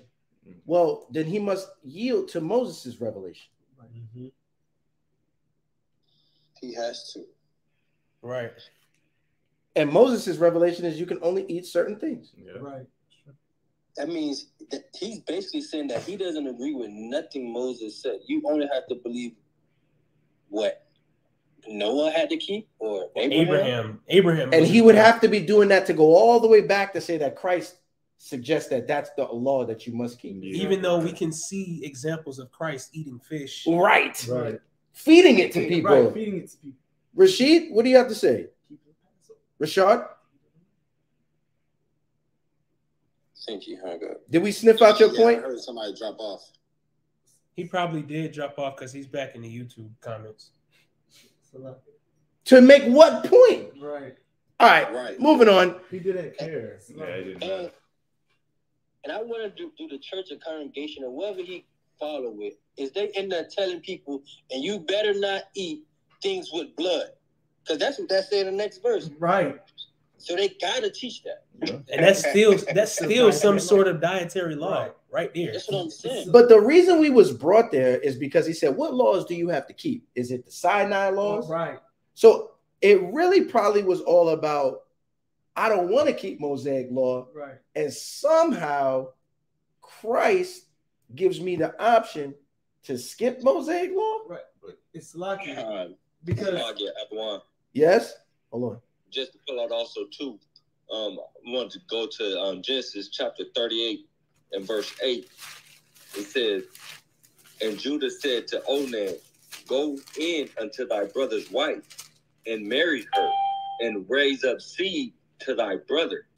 So we see that they were keeping the laws well before Moses, because where do we see that in the law in Deuteronomy 25:5? It says, if brethren dwell together and one of them die and have no child, the wife of the dead shall not marry without unto a stranger. Her husband's brother shall go in unto her, and take her to him to wife, and perform the duty of an husband's brother unto her. So they was keeping the law well before Moses came and gave the law. But that's an excellent point, Captain Yehuda. But the point has to be, I brought you all the way here to get around Moses. Yeah. Right. Because what law you got to keep is, I bet he's going to say Christ's law does not include Moses's dietary law. Right. That's what he's trying to say. Is that what this was all about? That's what it was all about. Yeah, because I don't want Malachi to put the precept that said the commandment that you have from the beginning. Yeah. So he wanted to run all the way to Genesis. But what he don't realize is that it was a certain point in time when Moses wrote the book of the law. Yeah. Moses told you about Genesis. Right. He the one who told you that. So how you gonna circumvent Moses and then go to his writing to prove that Moses' law don't exist? That don't make no sense. That's a great point. We had somebody else on the call trying to talk, man. Are you still there, brother? I'm still here, man. What's up? What's up, man? What you got going on? Okay. All right. So, did Moses and the rest of Israel go into slavery together? You got to talk louder. Yeah, we can't hear you. Talk a little bit louder. All right. You can hear me now? Uh-huh. Yeah, so did Moses and the rest of Israel go into slavery together? Moses and the rest of Israel. Before Moses, they was already in Egypt. So they was in slavery before Moses was on the scene. They were in slavery. No, I'm talking, they began to. No, I'm talking about when. Oh, go ahead. They talk louder. The Israelites began to be enslaved by the Egyptians after the Pharaoh that knew Joseph left and a new Pharaoh came. Right. That's before Moses. Okay, that's before Moses was on the scene. Right. You know, on top of the Holy Mountain. That's when they went into Egypt. Say it again. What did he say? On top of the Holy Mountain, that's when they went into Hey, bro, can you get closer to your phone and talk a little bit louder? All right, I got you on. You can hear me now? Yeah. That's way better. All right, so like I was saying, so you know when Moses was on top of the Holy Mountain, Mount Zion, that's correct, right? When Moses was on top of Mount Zion, what's your question? Yeah, did the Lord put them in captivity because of that? Did the Lord put him in captivity because he was on Mount Zion? No, that was when they left Mount Zion. They left captivity. He was on Mount Zion after the Exodus, which is when they left captivity. Exodus is them leaving Egypt. Yeah, that's like when he began to start dealing with Israel and was bringing them out of captivity. About King Solomon, because Egypt, it was still going around. What? Yo, I can't hear, dude. I'm sorry, bro. It's me. I know who this brother is. This the brother that be coming to camp with the dreads, and I think he got the security job. Yeah. He's like, I'm trying to get an understanding of this, but we don't understand what you're talking about. The king of Israel, what did Moses and the people of Israel? Like, what was it? You said Solomon? Yeah, King Solomon. King Solomon was not around during the time of Moses. So which one happened first? Moses. So okay. King Solomon had his own kingdom in Jerusalem after David passed. Israel was already in their land, in their kingdom during that time. Moses brought the Israelites out of Egypt and was teaching them the laws in the wilderness. And then Joshua brought them to the land. Like Solomon comes way after. Oh, so where did Israel go after they got to the promised land? Where did Israel go after they were taken out of the promised land? Wait, you said where did Israel go after they were taken out of the promised land? Yeah. That's when they were taken out of the promised land, they were taken into captivity to Babylon and Assyria. Because I was reading Solomon, I seen Egyptian.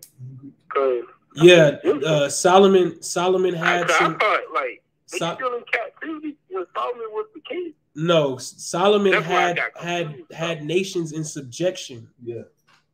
Solomon had some Hamites helping him build the cities and the temples, but we were not in slavery during the time or captivity during the time of Solomon. Solomon was the king. And everybody respected Solomon. Okay. Yeah. No, that was my only question. I was confused. God. About that. I'm not gonna ask him that. God. Tune in to Milk Monday, bro. And I got one more question. What's that? So let me see. I'll write this down. Hold on. And this was talking about King Solomon. Why did King Solomon throne was higher than King David? Why didn't King Solomon do what is King David? I said, why was King Solomon's throne higher than King David? Higher? The Most High exalted Solomon above all other kings of the earth for his request. Right. Solomon asked, instead of for riches and glory, he asked for the wisdom to lead the people. And the Most High smiled upon that and then exalted him above all the kings of the earth so that no one had a kingdom like his. All right. I got another question there. You gotta do some reading too. Hey, come to camp. All these questions, these last two questions you've been asking could easily have been answered just from reading. You gotta do some more reading. No, I be reading. Like I'm reading King Solomon right now. I'm just, I be all over the place. I should, I don't know how to follow. Like, what you supposed to read? No, just take your time, and what you're doing is right. Read, write your questions down. I be going to Proverbs and Solomon. And sometimes I want to read Genesis. It's okay. Like, I be all over the place. I don't know how to stay in order. It's okay. It's okay. Just continue what you're doing. Listen, continue what you're doing. Write your questions down and come on class, and we got you. Okay, Yeah. All right. So, Brother Ramon Rogers said, why did Cain kill Abel? Jealous for what? Abel felt rejected. Abel brought the Most High the best of what he had, and Cain brought the Most High that which he was willing to give. Because of that, his countenance fell, and he became frustrated. Right? The Most High said, "Now sin lieth at the door, and your job is to rule over sin." But Cain could not rule over the sin that was in him, and he slew his brother. That's the jealousy was the acknowledgement. And then this is just doctrine, but when we read verse 8, brothers be saying, "Wow, when Cain spoke to Abel, you don't know what Abel was saying. He probably talking shit." Nah, don't do that to Abel. Don't do that to Abel. You dare bring them onto that trash? Don't do that to Abel. Give me John 5:46. Phoenix James says, when Christians say the law of Christ, what exactly are they referring to? Isn't the law of Christ the same thing as the Mosaic law? Moses don't have his own law. It's just titled Mosaic law. Right. It's God's law. Right. Most High gave them laws. Moses ain't thinking none of that. Right. He told Moses to tell you that. Right. So Moses was the deliverer of that law. Christ, an Israelite, kept Moses' law perfectly. He kept God's law perfectly. Right. And Christ had an opinion on the things that Moses taught. Read that in John. This is the book of John, chapter 5 and verse 45. Mm-hmm. Do not think what I will accuse you to the Father. There is one that accuseth you, even Moses. See, so Moses' law accuses you to the Father. Because if you broke it, you're in sin. Right. If you're in sin, Satan is right there saying, look, he's off. You must judge him. Right. So Moses' law, or God's law through Moses, is what accuses you. Read on. In whom ye trust. And you trust in that. Read. For had ye believed Moses, ye would have believed me. And if you believe Moses, you will believe Christ, man. So there's no difference between their laws. All right. That's a quick cut for, is there a difference between Christ's law and Moses' law? Now, what Malachi read for you in 1 John is that law that you had from the beginning was that law. And Christ did not come to bring you a new law. He just come to make it plain. Right. Now, when people say that Christ came to fulfill the law, you cannot fulfill thou shalt not lie. Can't fulfill that. You can't fulfill it. How you going to fulfill thou shalt not lie? How is Christ going to fulfill the laws pertaining to a woman? How can Christ fulfill the law of thou shalt not murder? Right. Did he come to fulfill it? So then what Christians do is they add to that Paul's doctrine of what is wicked and what's not. And they say, since Paul is a student of Christ, then through Paul, we can learn what Christ was really teaching. And what Christ was really teaching was the thing Paul was saying. And what Paul was saying, whatever he don't like, those are the only things that's a sin. That's the way they do it. Right. But that's confusion. And that would mean that Paul is an authority on the law when he's actually a student of the law, right. A doctor of the law, a Pharisee of Pharisees. And has not taught anything other than the prophets and the law. So now you have a problem again.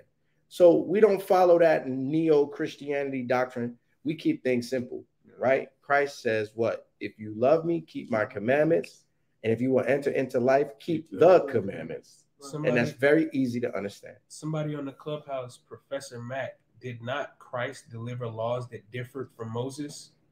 Like what? Yeah, you would have to show us those laws. See, because when you say that I come to bring you a new law, that you should lay down your life for your friends, then if you mean that way, that means you need to be outside looking for somebody to die for. Right. And you're not doing that. All right. What Christ is saying is that your love for your brother should elevate to the level where you're even willing to give your life for him. Right. But the law of loving your brother as your own self is that same law. Because if you really love your brother as yourself, you would do anything to preserve your own life. So why wouldn't you do it to preserve his? That's all that Christ was saying. All right. I think somebody on the clubhouse was saying Shalom. Is that was that brother Yesiah that was speaking? God. Shalom. Shalom. I was just gonna ask a question, like what if there's a difference between like law, statutes, and commandments, right? So when Christ said he came to fulfill the law, like maybe he was coming to fulfill something that wasn't established or something that went away. Because we know that like wait, Yesiah. When Christ, hold on, bear with me. So like in the time of Moses, right? The children of Israel who was doing a lot of sacrificing, right? Who was offering up a lot of sacrifices. Even after. Huh? Even after. Okay, like even after, right? But the way of sacrifice was like super like specific. Like you couldn't do it your own way. And I wouldn't really say in sacrifices, not doing something that you would want to do, because a lot of brothers would say that as well, right? So it was something specific that they were doing, right? And for a time it went away because the temple had got destroyed. I don't know if y'all know about that. But after the temple was destroyed, it was no more sacrifices, right? So when I look at the purpose of Christ, right? Christ came to change those sacrifices, change that Mosaic law, you know what I'm saying, to a spiritual law. Because when we look at Moses, right, you guys were saying something about like the law of Moses, it was the same as Christ.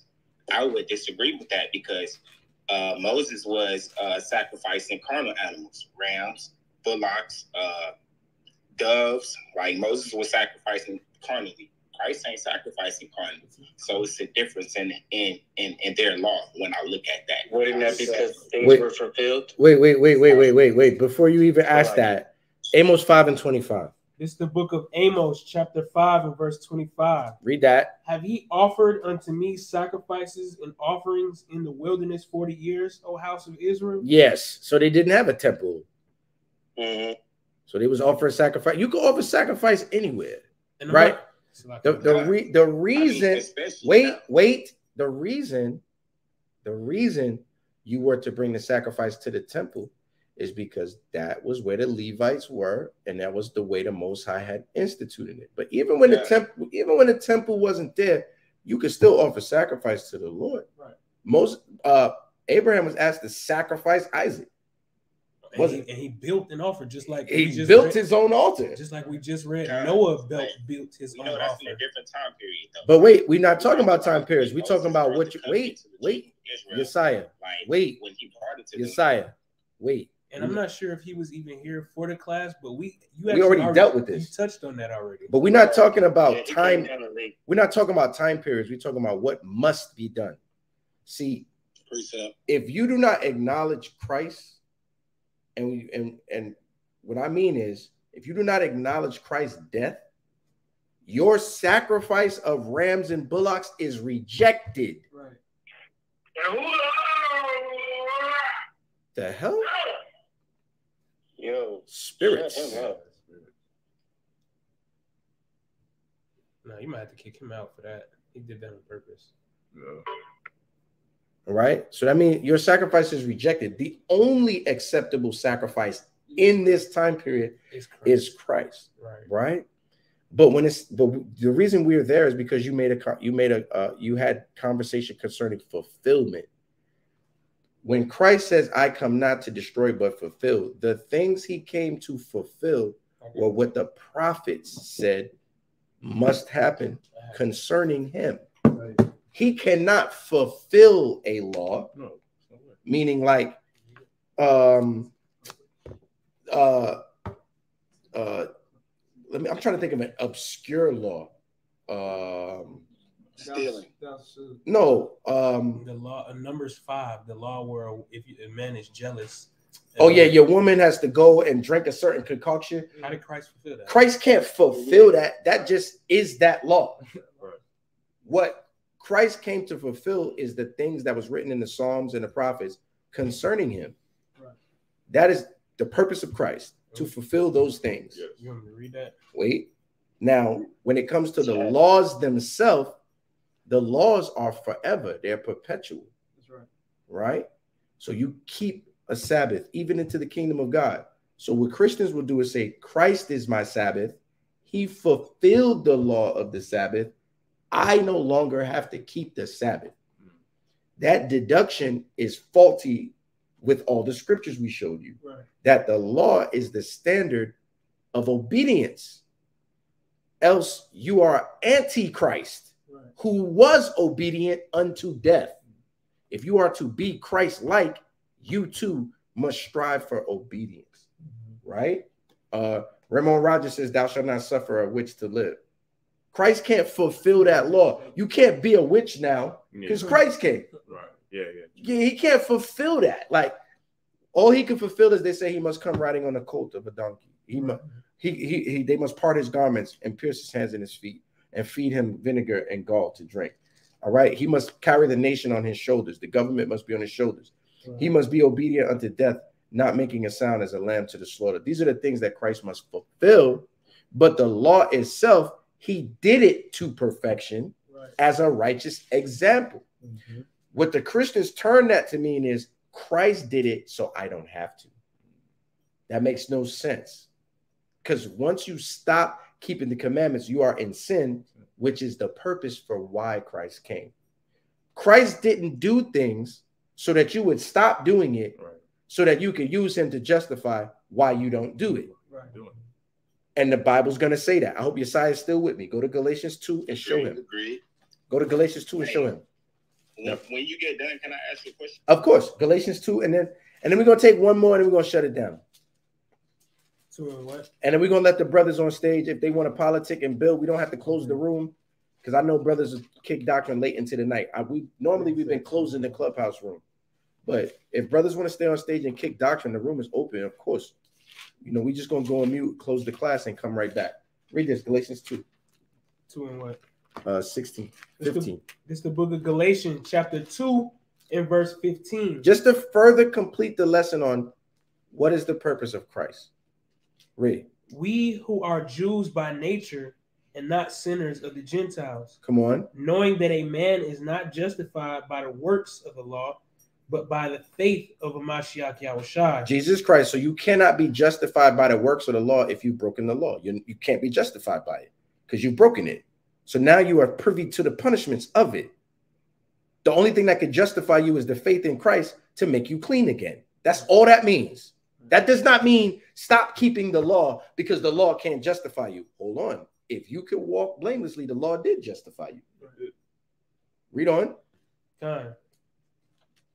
Even we have believed in Hamashiach Yahushua that we might be justified by the faith of Yahushua and not by the works of the law. Come on. For by the works of the law shall no flesh be justified. Now, this is getting to the day and age where Paul is going to the Gentiles who have already been living in sin their whole lives. They have no chance of being justified by the law. That's why he's saying this. There's no reason to say this. Look, we who are Jews by nature and not sinners of the Gentiles, knowing that a man is not justified by the works of the law, he's already letting you know, you as a sinning Gentile, you have no chance of being justified by the law. You've been breaking it your whole life. People disregard that. Read on. Verse 17. But if while we seek to be justified by Christ, we ourselves also are found sinners, is therefore Christ the minister of sin? God forbid. But while you seeking for Christ to justify you, you have to cease from sinning. So for everybody telling you Christ justifies you, not the law, so it don't matter what you do, you are justified in Christ, is wrong. Because Paul just told you, while you seek for Christ to justify you, you cannot be found to be a sinner. Else you make Christ the minister of sin. I can sin because of him. And that's what the Christian church been doing. And that's not the purpose of Christ. The purpose of Christ is to justify you after you have sinned. And from that point on, you're supposed to move on to perfection. That's the purpose of that is the goal and purpose of your life. To be perfect, not to be, nobody want to be a C student when it comes to serving the Most High. Do that in the world. You was happy being a C student in school. You come late, chewing your gum, falling asleep in class, farting, picking your teeth. But when it comes to serving the Most High, you got to be seeking extra credit. You have to be an overachiever because that's who the Most High is looking for. He's looking for people trying to move on toward perfection, not those who are complacent in their non-belief, their wickedness, or in their lukewarm spirit. Yahushua don't want no lukewarm spirit. He said, I will spew you out of my mouth if you are lukewarm. All right? I hope everybody knowledge and understand that. Hey, and by the way, like, I'm totally against Christianity and Christian doctrine. You know what I'm saying? Like, so I'm in agreement. But I just wanted to ask the question, like, to you brothers, like, is there a difference between law, statutes, and commandments and judgment, or are they all like one and the same almost? For instance, like a law is thou shalt not steal, and then a statute would be you have to restore. All right. A law would be so quick. Wait, question. Let me finish. A law would be like, hey, you know, you're unclean because your wife was on her flowers and you laid on the bed. So the statute is you must wash yourself, because the law was there to instruct you what not to do, right? So you're not to come near to a menstruous woman. That's what Jeremiah told you. I'm not even come near a menstruous woman, so that to remain from unclean. But say you do become unclean, the statute is there to show you what you must do to restore. But a law, statute, and commandment is to be comprised as the completion of the whole law itself. Everything it says pertaining in it. So from top to bottom, right? So to stratify them, I don't think is necessary. That would be what I'm saying, Yesaya. I think it's all laws. It's all a law. So the like say, I got to keep the law, but I don't have to do the statute. I don't think that's wise. The statute, the statute is part of the law. But a law and a commandment or a precept is the same thing. So to try to make them specific things like, well, this is a law, but that's a commandment. This one is more important. No, or this is a statute. They all equal. They all a part of the law and know the right. To comprise them and summarize it for short, it's the law. You see what I'm saying, brother? Nah, because before you guys go, when you're reading the scriptures, I have two questions. Listen, when you're reading the scriptures and you see these different words, you know what I'm saying, you'll be thinking that it's talking about something when it could be talking about something completely different. For instance, like the 10 Commandments, brothers bring out the 10 Commandments in Exodus 20, right? Timothy, can you wait until we finish, brother? Like, you hear people talking, brother Timothy. Oh, I'm sorry, man. It's my first time. Because I know you said you was going to be leaving. I apologize. Just hold on 1 second, beloved. 1 second. Okay, Who? So Yahweh in Exodus 20, brothers will bring out the 10 Commandments, right? Is the 10 Commandments laws?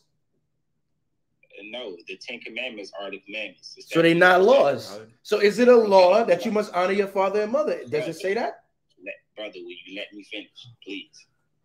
I don't want to do this at 12 midnight. Brother, that don't make no sense. The commandments are laws. Listen, Exodus 20 and Deuteronomy 5, right, are one and the same. But the difference is Deuteronomy 5 and 1 says, "Hear, O Israel, the statutes and judgments," right? So the Most High is giving statutes and judgments in Deuteronomy 5. Because they the same thing as a law. Okay. No, they're not. They're not. Scriptures distinguish these. Like, they give a difference between all of them. They're not the same. Show me why honor thy father and mother is a commandment, but not a law. Honor thy father and thy mother ain't even a commandment. Thus saith the scriptures. So, brother Yesiah, what is the conversation that we having right now? What is the purpose of it? Like, where can we find fruitful from this conversation? Do we have to know the difference between the laws and the statutes, or do we just do them? Why does he think that that's not a law? Yeah, that's what I would know. That makes no sense. That would mean that your God has no other God before me is not a law then. Yeah. So then that's not a law. Not committing adultery is not a law. No, that's a commandment. That's a commandment. What's the difference between I asked you that 15 minutes ago. What is the difference between a law and a commandment? What's the difference between a law and a commandment? Yup. Yes. Laws, okay, according to the scriptures, laws are appertaining to like the way in which we sacrifice. Like in chapter verse. Oh my God, bro. Okay, fine. Does Christ call the Psalm? Do you believe in Christ? Yeah. Does Christ call the Psalms law? Do we call the Psalms law? Yes. No. Oh, then you cut. Get the scripture. This is the book of John. Yeah, right. This is the book of John, chapter 10 and verse. What be happening is brothers get too deep. Go ahead. This is the book of John, chapter 10 and verse 34. And Yahushua answered them, "Is it not written in your law? I said, ye are gods." Where's that found? Ye are gods.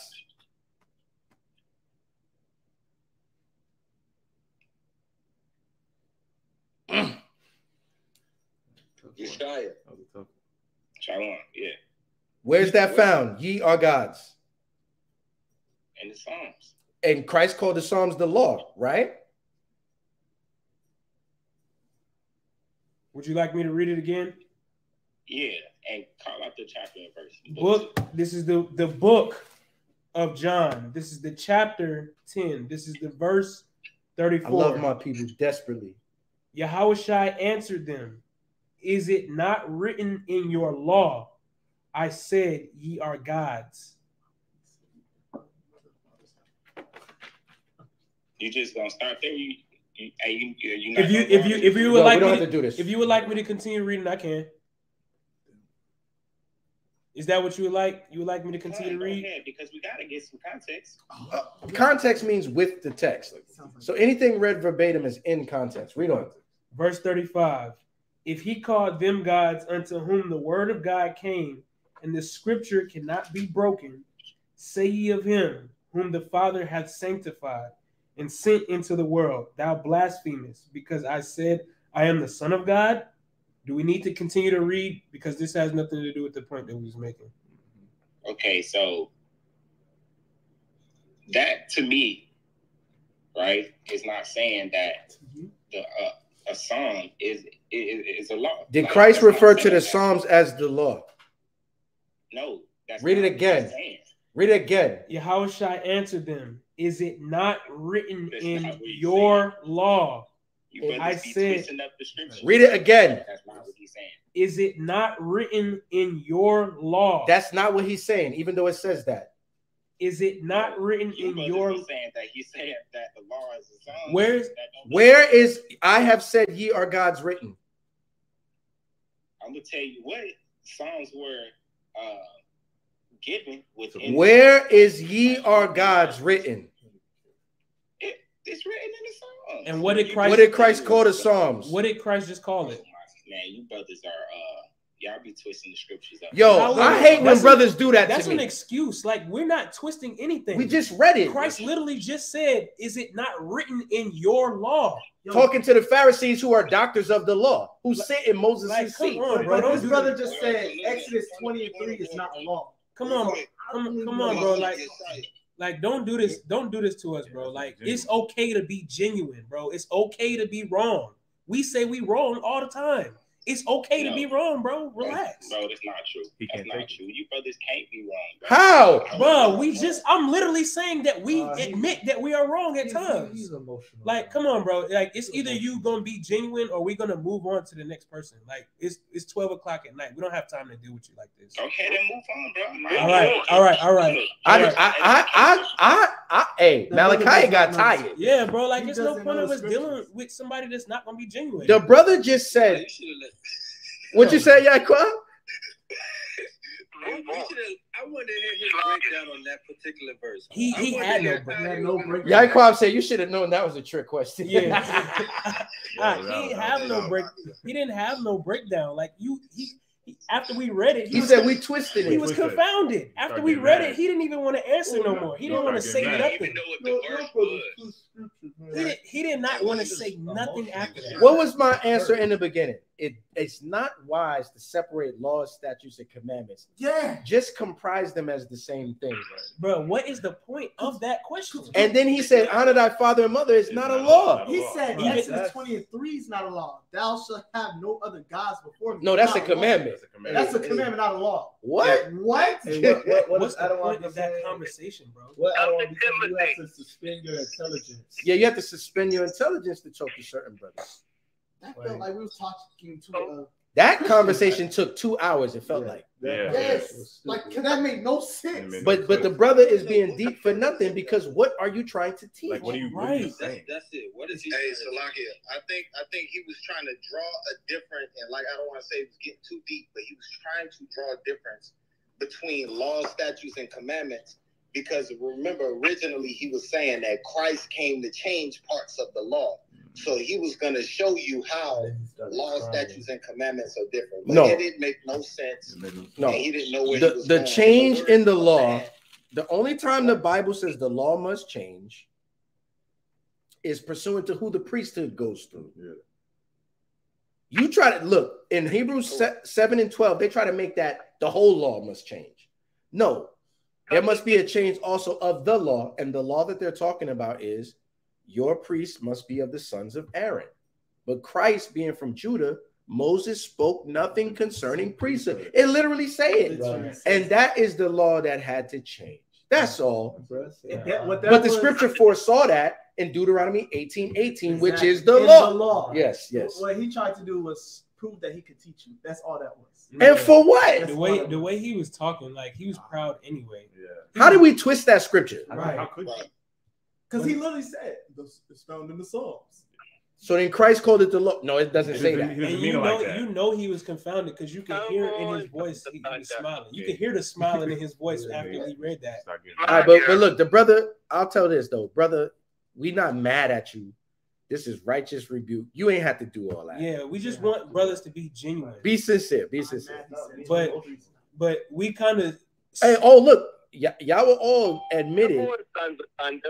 Y'all were all admitted he was wrong about nobody quoting Jonah in the beginning of the class. I was wrong about that. In the beginning of the class. But and you showed me that, and I was like, oh, that's good. Thank you. He wasn't here for that. Though. Right. But we kind of skipped out of order. He wasn't supposed to go anyway. It was the brother Taz on the stage. Taz, you were supposed to go. But we're going to give you the floor now. You proved Jonah was quoted. Come to Timothy. Hold on. Brother on the call, you have to wait your turn, okay? Timothy Scurry, wait 1 second. Taz was before you. Taz going once. Man, you ain't talking about Yeah, I'm sorry. Just hold on, Doc. Hold on. Go ahead, Brother Taz. Wait, brother. Brother Taz, go ahead. I love you guys. Yeah, how y'all brothers doing? I just had a quick question real quick. I'm gonna then let y'all go.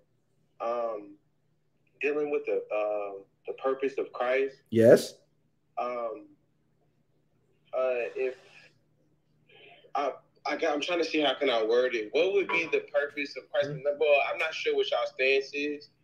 Do y'all believe that all Israel will be saved no matter what? And if so, what would be the purpose of Christ? Meaning, like, if all Israel would be saved, mean you can be like a sodomite. No. Sons of Thunder do not teach that just because you're an Israelite, you automatically gonna make it. You must. There's only 1/3 that's gonna make it. Okay, bad. That's all I was wondering, bro. That's all. But that 1/3 in itself is an innumerable multitude. Okay. All right. Brother on a call, brother Tim, go ahead. Thank you so very much, man. I knew you guys was this late, and I know you guys are getting tired. And man, can I just first I just want to say I respect your teaching, sir, and your group. Oh my goodness, I respect it. I remember when you guys first started off, 2 guys, people, meaning just, and now you guys are really doing a fantastic job. Thank you, Art. Thank you. Yeah, you're welcome. You're welcome. I just want to ask a question. I'm here in Baltimore, Maryland, and I believe you guys came and did a camp with is it Watchmen for Israel that's here in Baltimore? Yeah, we love them brothers. In a harbor.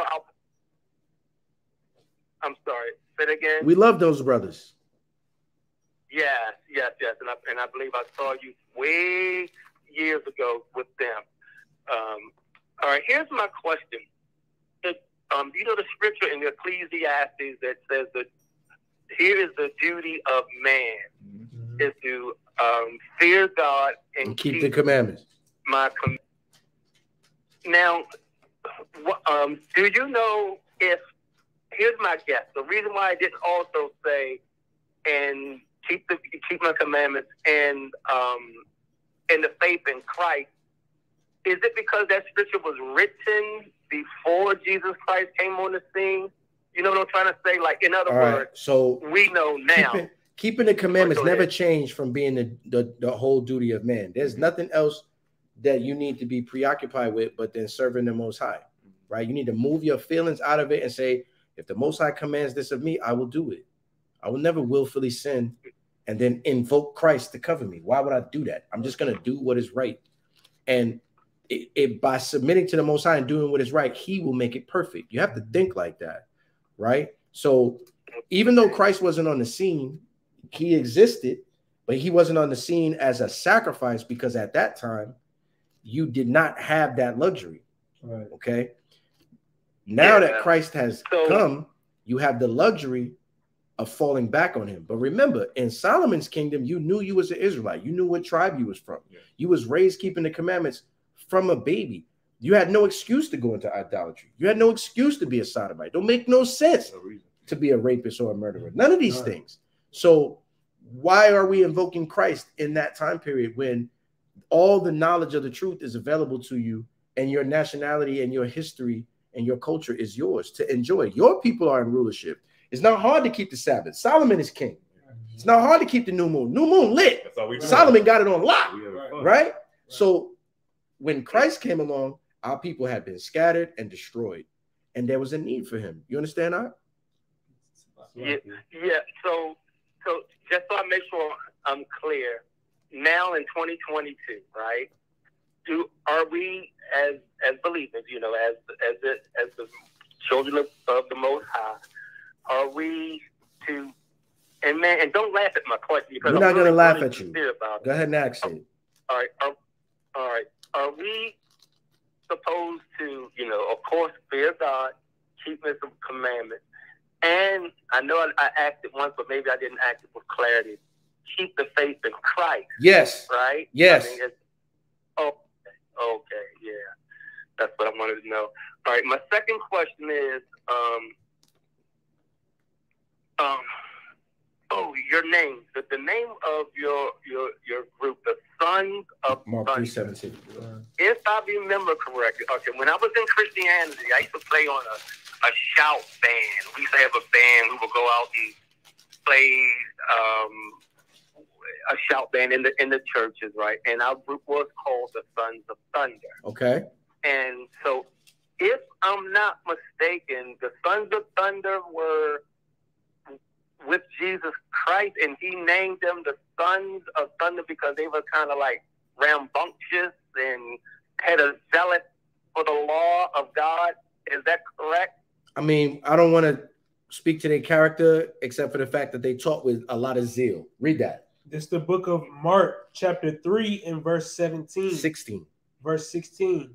And Simon he surnamed Peter, and James the son of Zebedee, and John the brother of James, and he surnamed them Boanerges, which is the Sons of Thunder. There you have it. Okay, and you said that was Mark 3. What else? 16 through 17. Yeah. You could get it in Matthew 4 and 21.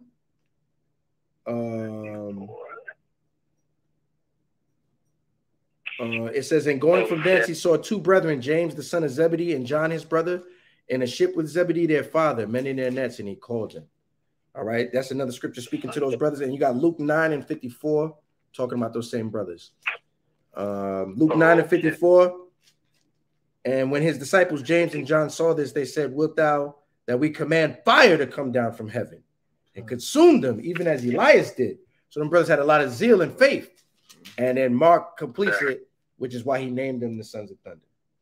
You understand, Ak? Beautiful name. Oh, just one more. Nope. 2 is enough. I know it's late. But listen, thank you guys very much, and I really appreciate your work. All praises, bro. We love you too, brother. Have a blessed Sabbath, man. Hey, listen. Can I just give one suggestion, though? Right, just one suggestion. When you guys are out there teaching, and these guys come up scoffing, right? Have them pull out their Bibles, man. Challenge them, because you guys are real good in answering all of their questions, right? I just want them to read the same scripture you guys are reading, and you ask them, what does that mean to you? Okay, I want you guys to just we'll do that. Table a little bit. We'll do that. Yeah. Okay. All right. All right. Thank you guys. I love you guys, man. Sons of Thunder, my man. Y'all good, man. All right. Blessings. Shalom. We'll do that. We'll do that. All right. Thank you. Thank you, guys. All right. So what we're gonna do at this time is we're gonna shut down the YouTube, and I know we got Sanu, Professor. We got 122 people in the room. If brothers want to kick doctrine, the room is open. We don't have to close the classroom. We don't have to do that, right? But if brothers want to take it down, we can close the clubhouse room. I don't want to do the prayers on the clubhouse, but it is people on the stage that I'm sure Professor and Sanu would like to speak.